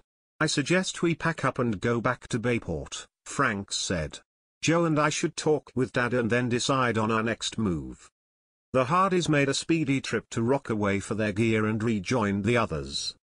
Biff rode in the Hardys' car with Frank and Joe while Chet chauffeured the girls in his jalopy. 5 miles later they stopped at the Hamburger Haven, piled out of the cars, and occupied counter stools. After the girls had ordered, Chet boomed, 3 burgers for me, a double order of French fries, and a thick chocolate malted. While they chatted over their refreshing luncheon, the young detectives were amused by a small boy tumbling on a grassy plot next to the road stand. As Joe paid for the meal, the youngster ran up, crying. What's the matter? Iola asked. I lost all my pennies, he said. They dropped out of my pocket. Don't worry. We'll find them for you, Chet said importantly. He winked at Frank. You see what I mean when I say that everybody should have a metal detector? Okay, Sir Galahad, said Frank, do your good deed for the day. Chet hastened to his car. The others saw him frown. Then he ran to the Hardys' car and rummaged through it. What's the matter, Chet? Biff called. My metal detector. It's gone, Chet cried out, in dismay. Chapter 16. Deadly clicking. Your detector must be in one of our cars, Joe said. Come on. Let's look again. But despite a thorough search of both vehicles, Chet's prized possession could not be found. There's only one answer, Chet said. My metal detector was stolen while we were parked at the Palais Paris. You're telling me? Biff put in. That place is a jinx for us. I think Chet's right, Frank agreed. Joe, you Chet and I will go back to the restaurant. Biff can drive the girls to Bayport in the jalopy, and take our gear too. Okay, Biff said. But be careful of those monkeys at the Palais Paris. You know what one of 'em did to me. Callie and Iola were reluctant to leave the Hardys, but conceded it was best that they return home with Biff. After all, we don't know how long the search will take, Iola said. Besides, Callie remarked with a twinkle, I think we girl detectives have had enough excitement for one day. Too much, Mary declared. After the girls and Biff were on their way, Frank, Joe, and Chet hopped into the Hardys' car and drove directly to the Palais Paris. Frank parked and the three boys entered the restaurant and walked briskly to the manager's office. They could see Dumont through the open door. He beckoned. Intre. Come in. We'd like to talk to you, Frank said seriously. Dumont smiled. No doubt you are seeking jobs as busboys, he said. I am sorry to say that we do not need any, at present, that is. But you may give me your. We don't want to work here. Chet broke in tartly. All I want is my metal detector. It was stolen from my car. Metal detector? Ah, so that's what it is. You say stolen? Ma foi. Indeed, such is not the case. Chet's eyes bugged as Dumont rose, walked to a small closet, and pulled out the missing detector. That's mine, all right, Chet said as the man handed the device over. Where did you find it? Precisely where you left it. It was left in the car, Frank said tersely. Who swiped it? Do you know? A pained expression crossed Dumont's face. It was not swiped, as you Americans say, he retorted. The detector was left standing in a corner of our antique shop. Chet scratched his head and looked perplexed. That's funny. I don't think I carried it in there, or did I? Now even the Hardys were stumped. Chet was so fond of his new gadget he might conceivably have taken it inside. Frank gave their stout friend a questioning look. Well, I can't remember taking it from the car, but I couldn't say for sure, Chet said. Well anyhow, thanks a lot Mr. Dumont, he added. Merci buckets, as you French say. The manager rubbed a forefinger over his black moustache. Merci beaucoup, he corrected, smiling. Feel free to visit us any time. The boys went outside and hurried toward their car. He seemed like a nice enough guy, Chet remarked. Compared to that Marcel character anyhow. Frank and Joe did not reply. Both were deep in thought about the strange incident. If Dumont had had the metal detector stolen, then why would he return it so graciously? As Shakespeare says, there's something rotten in Denmark, Joe, said Frank as he slid behind the wheel. Denmark alias Palais Paris, Joe muttered. Chet put his metal detector on the back seat, then sat in front between the Hardys. Come on Frank, he urged. Let's see if we can catch up to my jalopy. Relax, Frank said. I'm not going to break any speed limits. You can say that again, Joe replied. We've had enough hard luck for one day. The boys enjoyed the cool offshore breeze as they headed north toward Bayport along Shore Road. After 10 miles, Frank stopped for a red light at an intersection. The motor purred quietly. All at once Joe's keen ears detected another sound. Something was clicking on the back seat. Joe jerked his head around. Nothing there but the metal detector. The boy reached back to turn it off. To his astonishment, the switch was already in off position. Frank, Joe said tersely. Quick! Pull over. The light had just shown green and Frank drove across the intersection and stopped on the shoulder of the road. What? Get out. Hurry, Joe cried, opening his door and diving onto the ground. Frank did the same and Chet followed a split second later. Boom. A thunderous roar rent the air. For a moment the Hardys lay half-stunned. Then Joe looked up. Smoke poured from the back of the car, which was a shambles. Frank raised his head and groaned at the sight. The brothers slowly got to their feet, but Chet remained face down in the dirt. The Hardys hastened to his side. What happened? Chet asked in a weak voice, turning his head slightly. That detector of yours was booby-trapped, Joe said.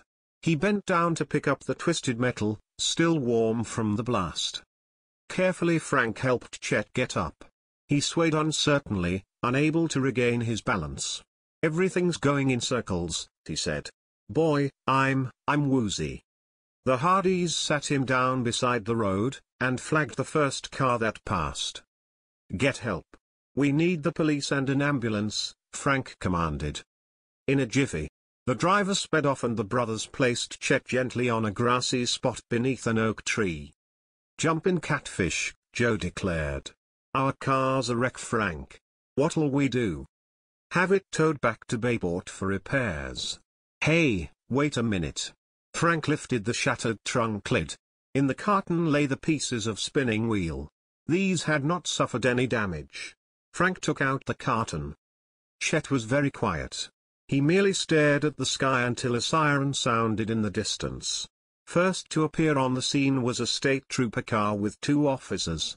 It was followed by an ambulance, its red light blinking rapidly. The brothers quickly identified themselves to the policeman, who recognized the Hardy name immediately. The officers gave their names as Starr and Dunn. "What happened here?" Trooper Starr asked. "An explosion," Frank said, pointing to the car. "Joe and I are okay, but our friend may be hurt." Chet was lifted to a stretcher and placed in the ambulance. "We'll take him to Bayport Hospital," the driver said. Frank and Joe tried to cheer their pal. "You'll be fine, Chet," said Joe. "Just relax and obey the doctor's orders." "We'll see you soon," Frank added. Chet attempted a grin. "You sleuths will have to get along without me, I guess." The ambulance doors were closed, and with siren wailing, it sped north along the highway. Trooper Dunn then radioed for a wrecker to tow the damaged car to a repair shop in Bayport. "It won't be here for another hour," Dunn told the boys. "No use your waiting. We'll take you home after we hear your story." Frank and Joe briefed the troopers about the strange disappearance of the metal detector at the Palais Paris, and the officers promised to make an investigation. They took the detector as evidence. Then, at top speed, Trooper Starr drove the boys, and their spinning wheel, to their front door. Mr. Hardy himself came out and shook hands with the officers, old friends of his. After Starr and Dunn had driven off, the detective and his sons went into the living room. Frank took the wooden pieces from the carton and put them on the floor. "Dad, we've had a terrible time," Joe began. "I know something about it," Mr. Hardy said. "Mr. Morton phoned me. You'll be glad to know that Chet is suffering only from shock and has been taken home." "Thank goodness," Frank said. "Now come up to my study, and we'll go over this whole situation," Mr. Hardy said. Mrs. Hardy brought glasses of lemonade, and the 3 sleuths discussed every angle of the Todd Quill case, while sipping the cool beverage. "I'm convinced the Palais Paris is involved in some way," Frank concluded. "It would seem so," Fenton Hardy agreed. "Tell me more about this Commander Wilson." The boys took turns relating their weird experiences at the Honeycomb Caves. "E.K.T. Wilson's just plain loony," Joe stated flatly. "I wouldn't agree with you 100%, his father said. "If Wilson is as insane as he seems, I think he would be in an institution." "You mean maybe he's not crazy at all?" asked Frank. "It's an act?" Their father thought that this was a possibility, however remote, and advised his sons to pursue the Wilson angle with all their power. "I'll tell you why, boys. Your enemies are on the run." "You really think so?" Joe asked. "Absolutely. They're desperate. The booby-trapped detector proves it. When they find that you 3 escaped, the criminals will show their hand again. Mark my words. So be extra careful." Fenton Hardy went on to say there were no new developments in the radar station case. "Things have been quiet," he said. "Too quiet." "Like the calm before the storm," Joe said. Just then the Hardys' doorbell chimed. The boys heard their mother answer it and exclaim, "Gertrude Hardy. I'm so glad to see you."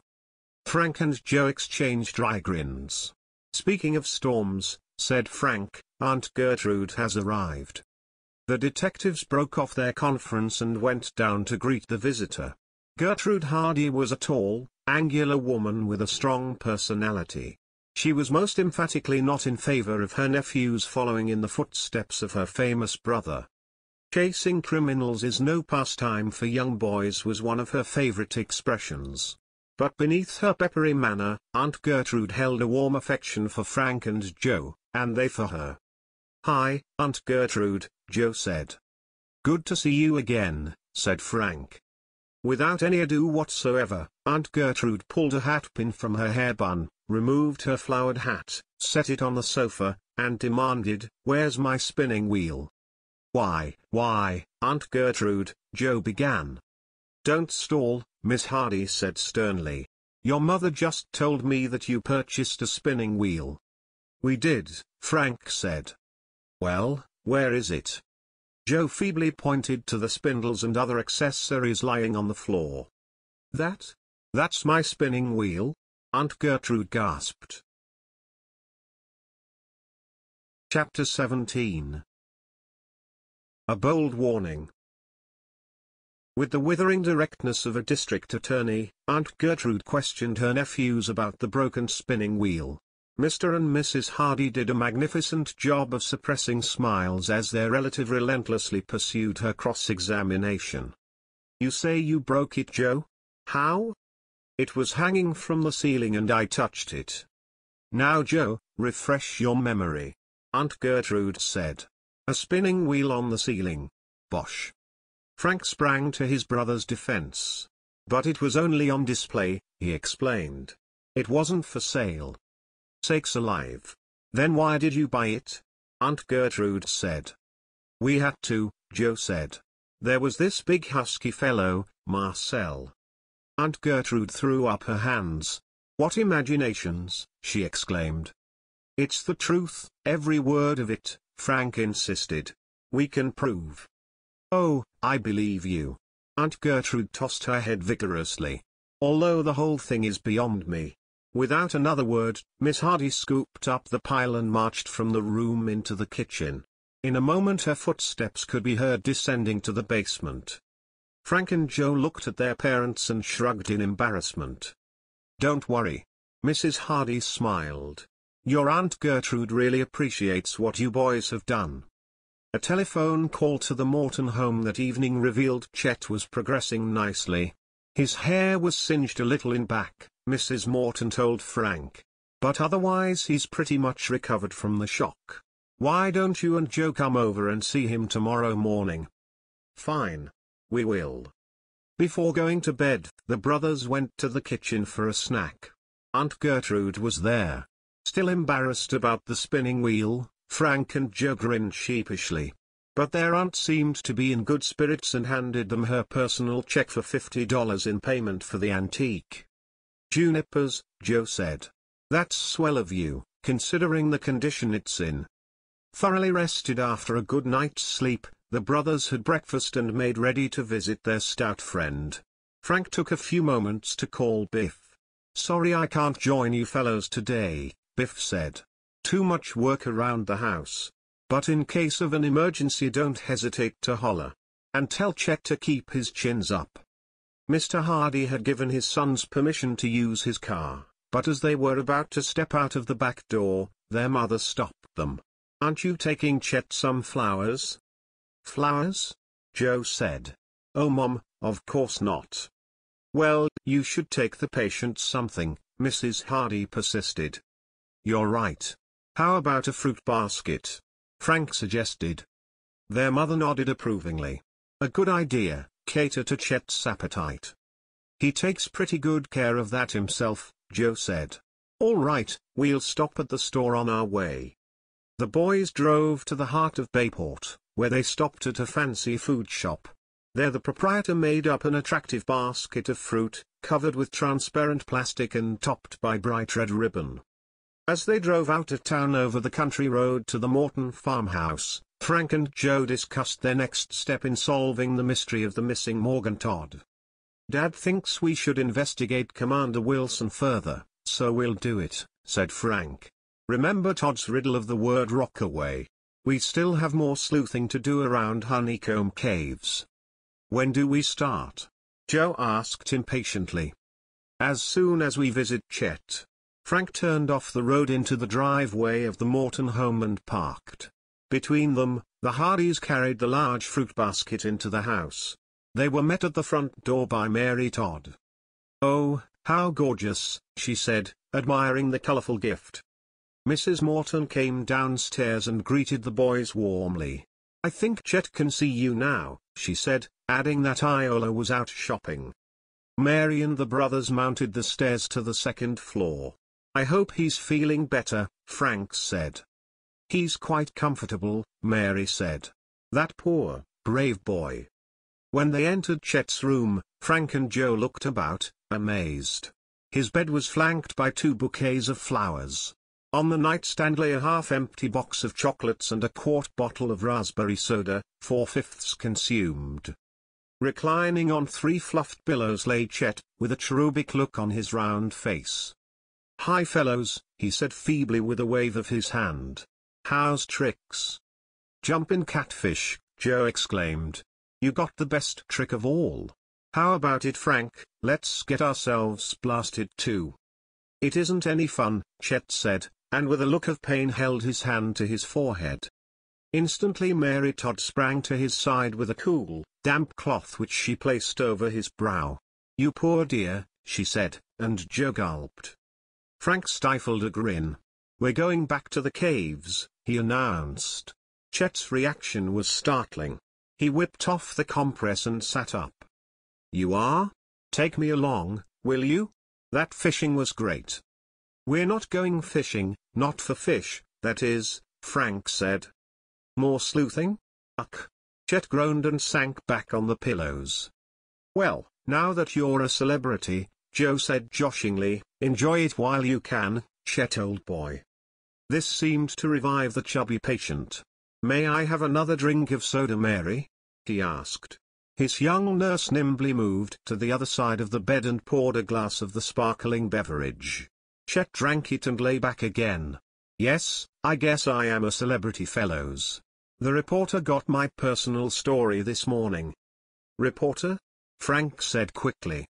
"Yes," Mary put in, "from the Bayport Times." "Mary made a big hit with him," Chet went on with a grin. "He asked a lot of questions about her too." "Wait a minute," Joe said. "What was this fellow's name?" "Otto Lippincott." Mary supplied the answer. "I never heard of anyone by that name on the Times," Frank said. Frank excused himself to make a phone call and hurried downstairs. He returned 10 minutes later, his face flushed with excitement. "There is no Lippincott who works for that newspaper," he said. "Chet, you've been duped." Disappointment, then indignation, crossed Chet's face. "Do you mean that guy was a phony?" he blurted. "Nothing else but. He came here to fish for information," Frank replied. Joe turned to Mary and asked, "How much did you tell this man?" "Oh, have I done the wrong thing again?" Mary wailed. "Well, maybe," Frank declared. "But it's too late to worry over spilled milk. From now on I advise both of you to keep mum on anything you know." Just then the front screen door slammed and Iola's cheerful voice floated up the stairs. "Frank, Joe. Are you here?" Joe blushed a little. "Yes, Iola, come on up." Quick footsteps sounded on the stairs and Iola hurried into Chet's room. In her hand she held a white envelope. "I found this in the mailbox," she said. "No stamp or anything. It just says Chet Morton." "Another well-wisher, I suppose," Chet said importantly, and took the envelope. He tore off one end, blew into the slit, and removed the note. "Good grief. Listen," he read, "get Hardy's off case or your life will be in danger." Iola gasped and clutched Mary's hand. "Oh, this is terrible," she cried out. Frank frowned and bit his lip. "I didn't want to get your family involved, Chet." "What'll we do?" Joe asked. Frank's mind worked rapidly. "We'll get Sam Radley to stand constant guard on the house here," he said. "After dark tonight we'll smuggle Mary to our house. Mother and Aunt Gertrude can stand watch over her there." "I'll say," Chet said.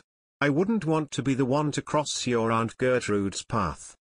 A telephone call to the Hardy home confirmed Frank's protection plan, and Sam Radley, who fortunately was in town, told the boys he would report to the Morton farm. When Mr. Hardy's operative arrived about noon, Frank and Joe excused themselves and returned home. Frank telephoned Bayport Police Headquarters and notified Chief Collig about the imposter and the threat Chet received. Collig promised to dispatch a squad car to patrol the area during the night and relieve Radley. "What about Honeycomb Caves?" Joe asked after his brother had finished the call. "We'll tackle them tonight," Frank said. "As soon as we have Mary safely here." "Shall we go in the sleuth?" Frank mulled over the question. Finally he shook his head. "Going by water is a good idea, Joe, but these crooks are keeping close tabs on us and would probably recognize our boat." "How about using Biff's?" Joe suggested. "He says the Envoy just got a new motor job and it's in swell shape." Frank phoned Biff immediately, and arranged to use his speedboat for the brothers' sleuthing adventure. The Hardys thanked their pal, who kept his craft in a boathouse half a mile from the Hardys. After supper Frank and Joe packed their gear to have it in readiness. Then they drove out to Chet's place. "Is Mary ready to come with us?" Joe asked Iola as they stepped into the hall. "Just about." The Hardys heard footsteps on the stairs and glanced up to see a slim, handsome young man descending. He wore dungarees, work jacket, and farm hat. "Hey," Frank cried out. "That's not a guy, that's a gal." Mary Todd grinned in her disguise. "Iola and I thought up the idea. Like it?" "Terrific." Joe nodded approval. "You two have the true detective spirit." Chet, who appeared fully recovered, now came downstairs. "I thought you were still shell-shocked," said Joe with a sly look at their stout friend. "Without a nurse I'm better already," quipped Chet. Then he took on a serious demeanor. "Now look fellows, be extra careful of Mary, won't you?" With a promise that they would, the Hardys left the Morton house and drove Mary to their own home. Aunt Gertrude and Mrs. Hardy received the girl kindly, and showed her to the second guest room. Biff Hooper arrived minutes later and drove the brothers to his dock. In a few minutes the two sleuths and their gear were aboard the Envoy. Joe started the motor. "I checked the running lights," Biff said. "Everything is okay." The Hardys thanked him and shoved off, with Joe at the wheel. The Envoy knifed through the waters of Barmit Bay, its shore front twinkling with lights. As the boys passed the boathouse where the sleuth was kept, Frank called out, "Throttle down, Joe. What's that light over there?" Joe brought the Envoy about and saw a light flickering from the window of their boathouse. "Jeepers. I don't know." He extinguished the running lights and crept quietly over the dark waters. As they neared the boathouse, Frank suddenly exclaimed in alarm. Smoke was seeping out from beneath the door. Their boathouse was on fire. Chapter 18. Searchlight. The wailing of a police siren drifted across Barmit Bay, followed by the clanging bells of a fire engine. Now the window glass of the Hardy boathouse broke from the heat, and flames licked out, illuminating the water. With one hand on the steering wheel, Joe reached over for the fire extinguisher clamped on the side of the Envoy. Throttle open, the craft leapt through the water until Frank called out. "Joe! Slow down." "Why? Our whole boathouse will burn up. The fire department will take care of it." Frank had hardly spoken before an arch of water sprayed against the building and the flames were quenched. As Joe slackened speed and circled about, Frank explained, "This blaze could have been set for two reasons. 1, to keep us from using the sleuth, and 2. "I get you already," Joe said. "A diversionary action." "Exactly." Frank nodded. "If our enemies are up to something tonight, they'll want to pin us down in Bayport." By now the smoke too had abated, and firemen raised the door of the boathouse. In the glow of their lanterns, the brothers could see that the sleuth was still afloat. "She may not be badly damaged," Frank said. "At any rate, we can't stop to see now. On to Honeycomb Caves, Joe." Unfortunately, The envoy did not have a ship-to-shore radio, as did the sleuth. The brothers therefore could not communicate with their home, but knew that Mr. Hardy would be notified of the boathouse fire soon enough. Joe snapped on the running lights again, and the envoy purred through the rolling waves as its pilot guided the craft expertly along the coast he knew so well. After the envoy passed a blinking buoy marking the entrance to Barmit Bay, the run south was nearly in a straight line. But even with smooth sailing, it was nearly 2 a.m. before the great cliffs loomed in shadowy silhouettes on their starboard side. Joe throttled back, and the envoy rocked in the waves as the young detectives discussed their next move. "Let's cruise past the caves as close as we can get," Frank said. "After that, we can put in at John Donacci's dock." Frank spelled his brother at the wheel, and, guiding the envoy silently toward shore, the boys studied the honeycomb caves. The half-moon illuminated the shore just enough to make the dark cave openings look like the baleful eye sockets of a skull. The craft ran parallel to the shore, and as they neared Commander Wilson's cave house, Joe chuckled. "I'll bet the old boy is sawing wood right now, for Pete's sake, Frank." The brothers were startled by a brilliant finger of light which suddenly shot from the cave mouth across the water. "A giant searchlight," declared Frank. The bow of the envoy nearly touched the edge of the powerful beam, and Frank turned hard on the wheel to reverse his course. The light moved away from the boat, giving its churning wake a chance to settle in the darkness unseen. Frank and Joe bent low, hoping the wave troughs would conceal the envoy. Then the light disappeared as suddenly as it had swept the green sea. "Junipers," said Joe. "That was a close squeak." "Came right from Wilson's cave," Frank exclaimed. "Dad hit it on the nose. Wilson's not nutty at all. He's as sane as we are, and up to something sinister. Do you suppose he picked us up on radar, or heard our motor?" Joe pondered as Frank made a big circle and headed for the fisherman's dock. "It might have been a signal," Frank said. "And we just happened on it by luck." "A signal for what?" Joe asked, "or to what? Maybe a ship lying offshore, or men waiting in a small boat. Who knows? How can we find out?"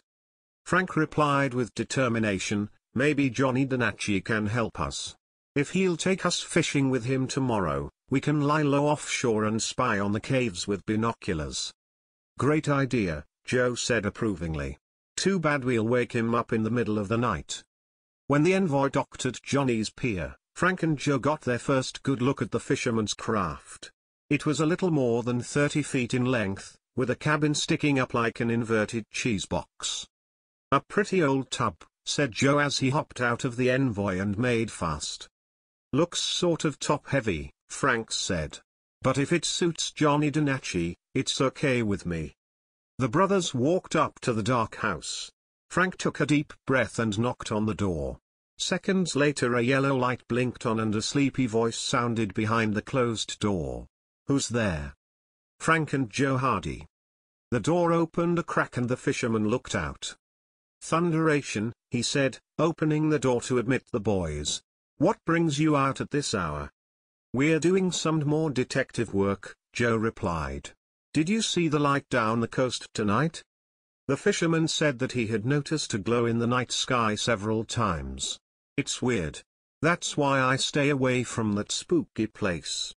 "We have a favor to ask," Frank said. "Will you take us fishing tomorrow?" "Sure, don't see why not. Hey, you boys must be tired. We have an extra room." "Thanks, but we can sleep in our boat," said Frank. By this time Mrs. Donacci had been awakened, and insisted that the Hardys stay for the rest of the night. Secretly Frank and Joe were glad to accept and slept soundly until they were aroused for breakfast. After they had eaten, the boys covered the envoy with a tarpaulin, then joined Johnny on his boat, which bore the faded name Lena. The fisherman started the noisy motor, and with a clink-clunk the old craft limped seaward. At Frank's request, Johnny headed down the coast parallel to the caves but far enough out to avoid suspicion. Frank and Joe crouched behind the gunwales, keeping their binoculars trained on shore. A half-hour elapsed. Suddenly Joe straightened. "I see some people," he said. Me too. And look. Isn't that Wilson up there? Moving around like an athlete, Joe observed. The commander and 3 other men were carrying boxes into the cave mouth. The boys' arms ached from their steady surveillance. At last, 2 hours later, Wilson reappeared.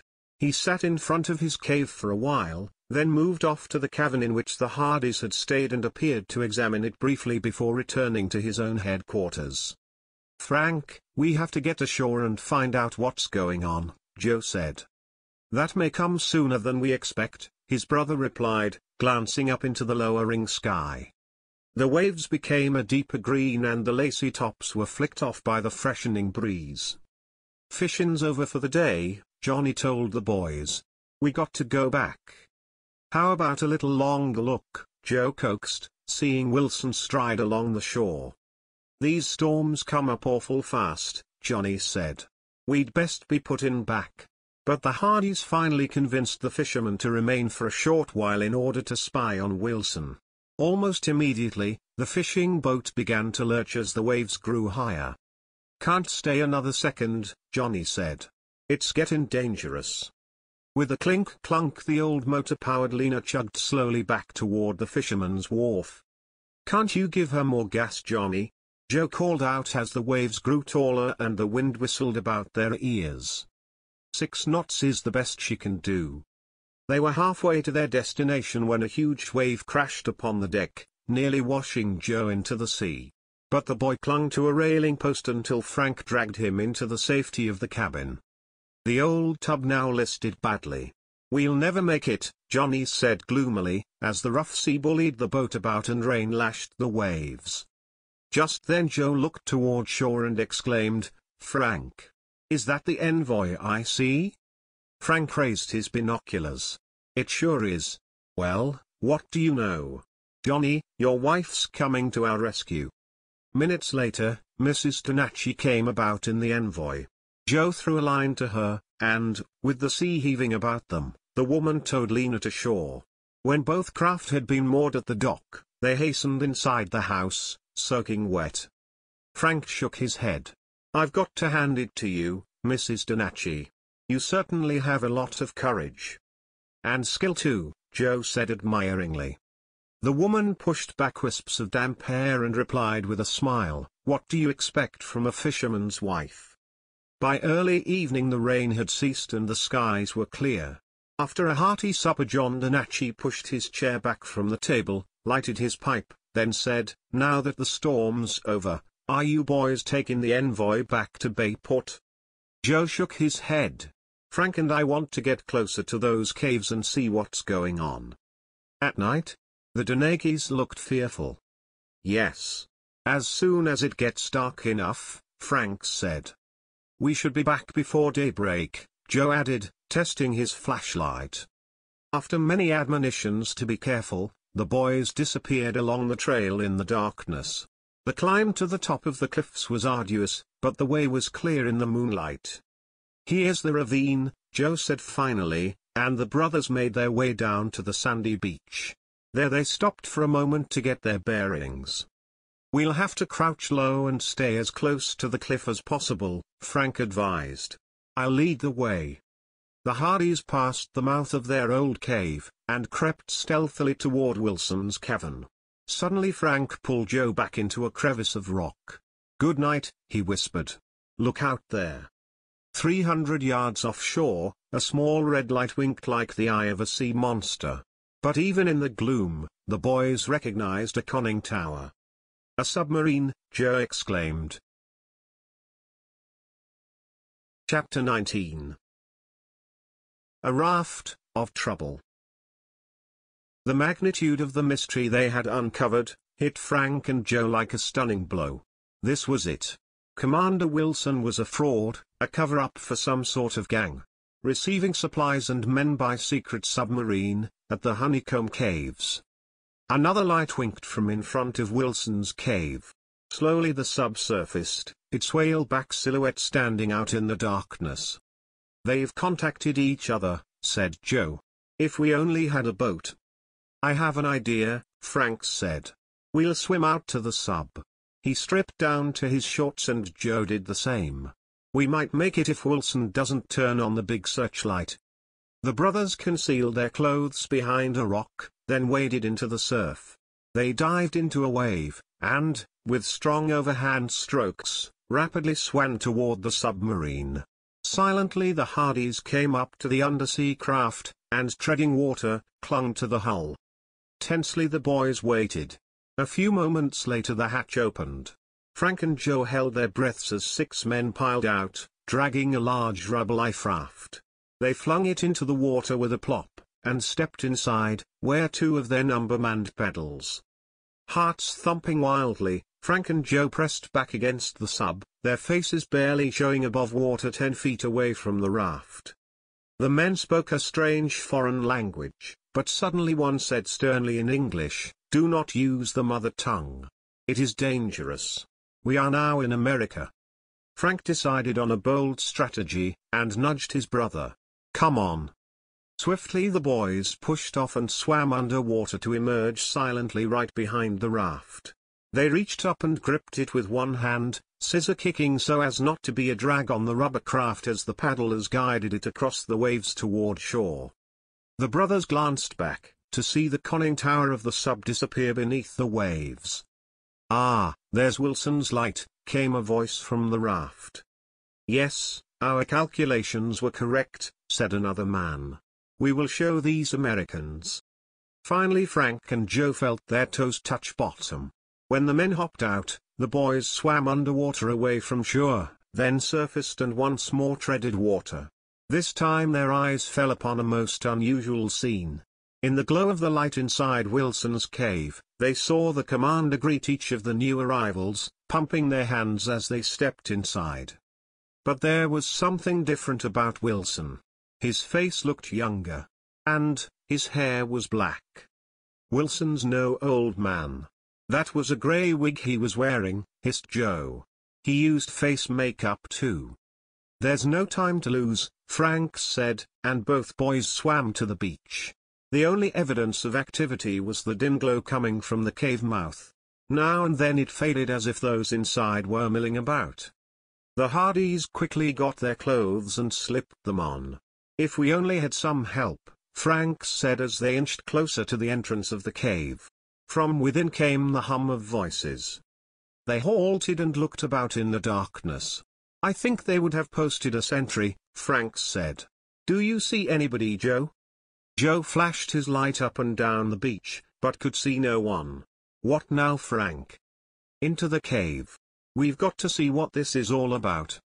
The brothers listened, but the voices had receded. Only muffled sounds emerged from the cavern. Clutching their flashlights, Frank and Joe slipped inside. At first the interior looked much the same as the first time they had seen it. The shotgun lay on the ledge, the code book was still in evidence, and the food supply was stashed as it had been previously. But as the boys penetrated deeper, their mouths fell open in wonderment. To the rear of the cave was a thick electrical conduit which snaked back into the cavern. Tiptoeing forward, Frank and Joe finally came to a thick wooden partition with an iron door. "Good night," Joe declared. "Frank, this is set up like a hidden city." "I think those men might be spies, or saboteurs," Frank whispered. "Maybe they're connected with the trouble at the radar site." "But what about Quill and Todd?" Joe asked. "How do they fit into all this?" "I don't know yet. But we've found the mine that Chet discovered," Frank said. "That metal conduit. And it makes a beeline to the Palais Paris." "I could just smell something phony about that whole place," Joe declared, moving closer to the iron door. "Frank, let's go in." "Okay, I'm game. But we'd better stick together." Joe's hand reached for the door handle. Suddenly a voice behind them froze the boys into immobility. "Hardys, you're through." The boys wheeled about. Joe gasped. "Cadmus Quill." The short, bouncy college instructor leered at them. Behind him stood 4 henchmen. "You're trapped," Cadmus Quill said. Frank whispered to his brother and Joe nodded. As Quill and his strong-arm men advanced, the boys uttered a blood-curdling war cry and charged like halfbacks. Joe tackled two of the men, bowling them over. They scrambled to their feet and grabbed Joe. He twisted frantically to escape their grip. Frank doubled Quill with a blow to the solar plexus, then dashed past the other two men toward the cave mouth. They darted after him. Frank's plan was working. With speed born of desperation, the boy leapt toward the ledge and grabbed the shotgun. Then he aimed it overhead, close to the electrical conduit. Frank pulled the trigger. There was a deafening blast and a shower of sparks. The lights went out, and an acrid pall of smoke filled the cavern. Chapter 20. Loyal Pals. The sudden blast and blackout threw the Hardys' assailants into confusion. The next moment, youthful shouts were heard from the entrance, and two flashlights illuminated the cave. "Frank! Joe! What's going on?" came Chet's voice. "Wow! They need help," cried Biff. Quill and his four thugs, seeing the reinforcements, dashed to the iron door and jerked it open. The four young sleuths raced after them, but were too late. The fugitives disappeared inside, the door clanged shut, and a bolt clicked fast. The brothers, then Biff and Chet, tried the handle to no avail. "How did you know we were here?" Frank asked. "Chet and I got to thinking about you two working on this case all alone," Biff said. "So we drove down to Johnny Donacci's. We missed you by minutes. So we climbed up the cliffs and down the ravine," Chet added. "And made it here just in time," Joe said. "I don't think we could have scared them off much longer without you." "That isn't all," Biff went on. He said that before they had left Bayport, Mr. Hardy had alerted the state police to search the Palais Paris. Some of the cops are on their way to the caves too. The boys heard scuffling sounds coming from behind the iron door. "Sounds like somebody running," Joe said. "And stumbling about in the dark," Frank added. The brothers reasoned that the short-circuited conduit had also blacked out the area beyond Wilson's cave. Just then the ruckus inside was accompanied by frantic shouts. The bolt clicked, and as it did, Frank and Joe grabbed the handle and held it tightly. "We've got them trapped, and we're going to keep them that way," Frank declared. The melee within grew in intensity. It was punctuated by a shot. Someone groaned. Then came banging on the iron door. "Frank and Joe, if that's you, open up." "Dad," Joe exclaimed, hardly daring to believe his ears. "Open up, boys. We've caught the gang." The brothers let go the handle, and stepped back as the door swung inward. Several great searchlights illuminated the chamber and Fenton Hardy stepped out. He was followed by 6 policemen, each of whom had a manacled prisoner in tow. One of the prisoners the boys recognized as E.K.T. Wilson. He glowered at them balefully. "Great going, Dad," Frank exclaimed. He now reported the submarine incident and had just finished when 2 state troopers dashed in through the beach entrance. They were Officers Starr and Dunn. "Have you got them all rounded up?" Trooper Dunn asked. "I think so," Fenton Hardy replied. "But there's one man still missing, Morgan Todd. We think he's around here somewhere." Upon learning of the sub, Trooper Starr switched on his portable radio transmitter and broadcast an urgent request to intercept the undersea prowler. Revelations came so thick and fast that Frank and Joe were dazed by the hornet's nest which they had uncovered. At Fenton Hardy's direction, the troopers took up positions at the mouth of the cave while the rest of the party pressed deeper into the passageway behind the iron door. The gradient was up, and as the boys marched along they could see that the tunnel was man-made. The walls and ceiling bore the marks of excavating tools, and here and there, the passage was shored with planks. Finally Fenton Hardy led the young sleuths to a flight of concrete steps. They ascended to a metal door, opened it, and found themselves in the kitchen of the Palais Paris. There, on the floor and manacled back to back, sat Dumont and Marcel. They glared at the Hardys with hate-filled eyes. "They're the ones who did this to us," Marcel said bitterly. "If they hadn't come snooping." "Shut up," Dumont snapped. "Fool." "It's okay for you, big shot," Marcel complained. You've got plenty of dough to help you. But not me. Police Chief Colleague of Bayport and 2 of his men stood by with drawn pistols as 3 other gang members were flushed from upstairs rooms at the Palais Paris. I think we have them all rounded up now, Fenton, Colleague said. Good work. The federal men will be here any minute. A sound of sirens from a distance reached their ears.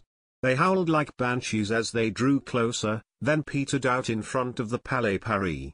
Car doors banged shut, and 10 federal agents burst into the restaurant. Dumont and Marcel were pulled to their feet, and stood in line with the rest of the prisoners as the government men entered the kitchen. You've done a splendid job for us, Fenton, said a tall man with hair graying at the temples. Mr. Hardy turned to his sons. This is Special Agent Alberts, he said, and made the introductions. Then the detective added, actually, my sons and their friends cracked this case. My credit is secondary. Well, you all did a magnificent job, Alberts told the 4 boys.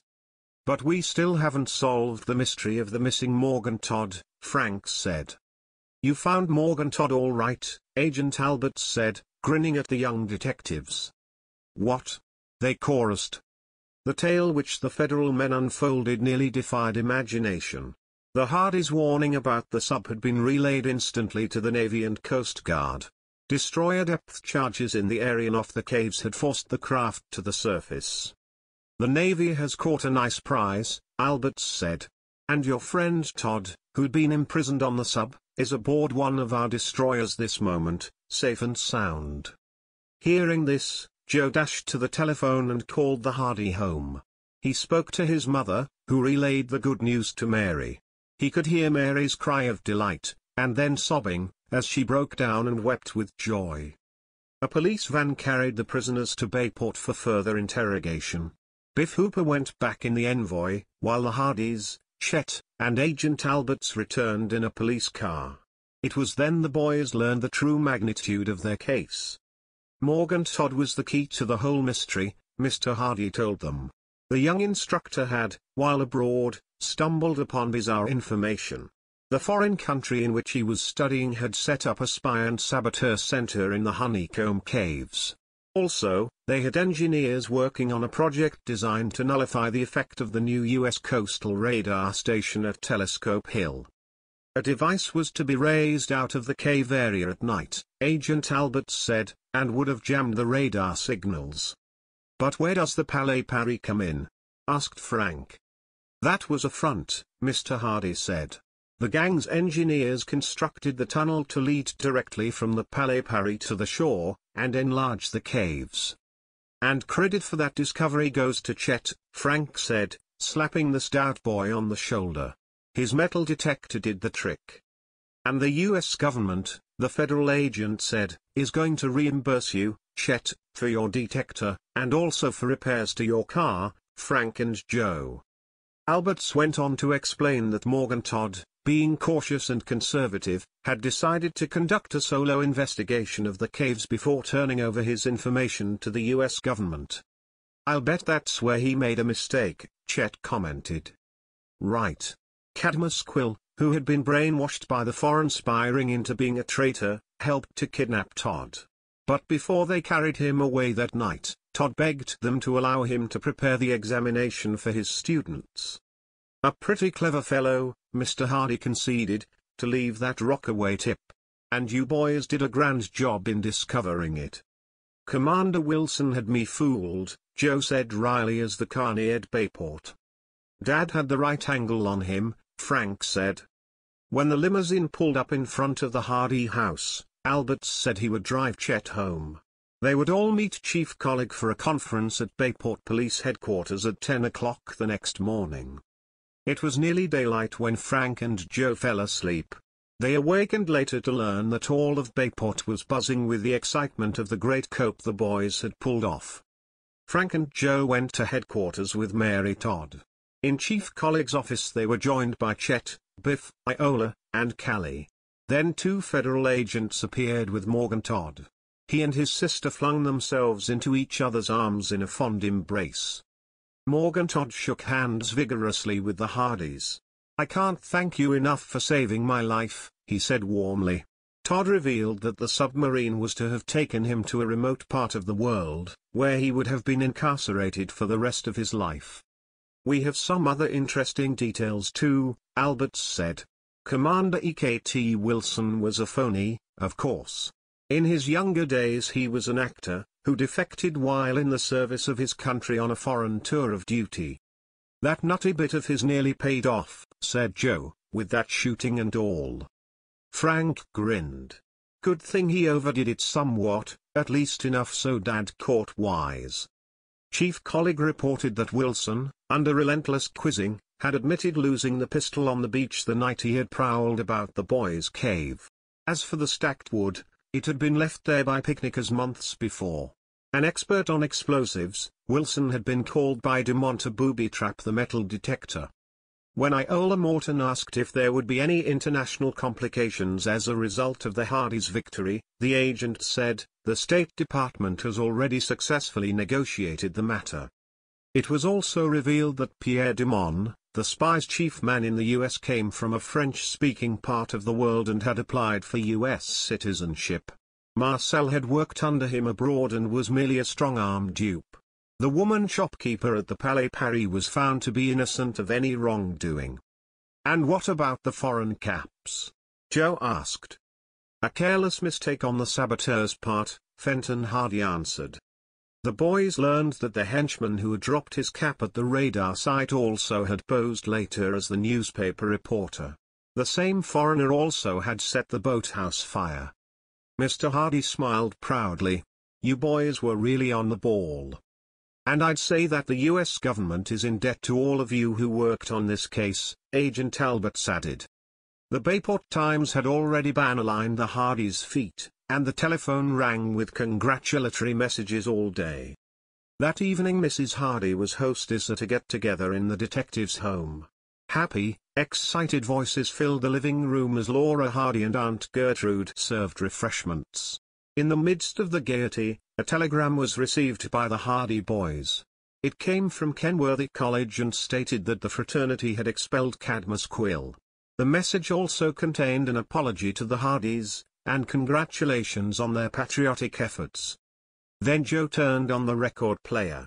Chet, usually bashful with girls, asked Mary Todd to dance, and soon the living room was a blur of motion as the young people gyrated to the latest steps. "I guess your brother wasn't planning to get married after all," Chet said. "What? Oh, nothing. Just another one of Quill's lies."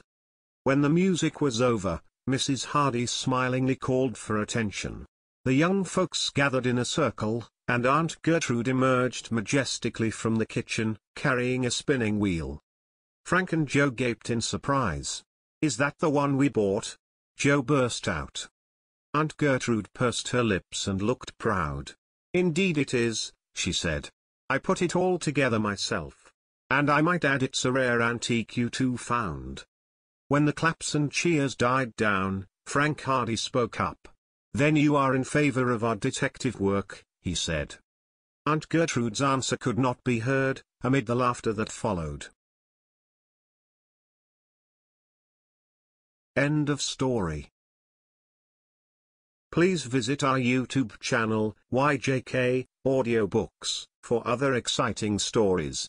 Also, if you enjoy the audiobooks we create, please consider supporting the expense of our projects through our Patreon page.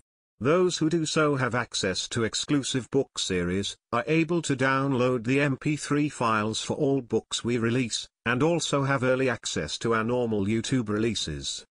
For more details please visit patreon.com/YJK Audiobooks. The link is also available in the video description below. Thank you for listening, and we hope you enjoyed the story.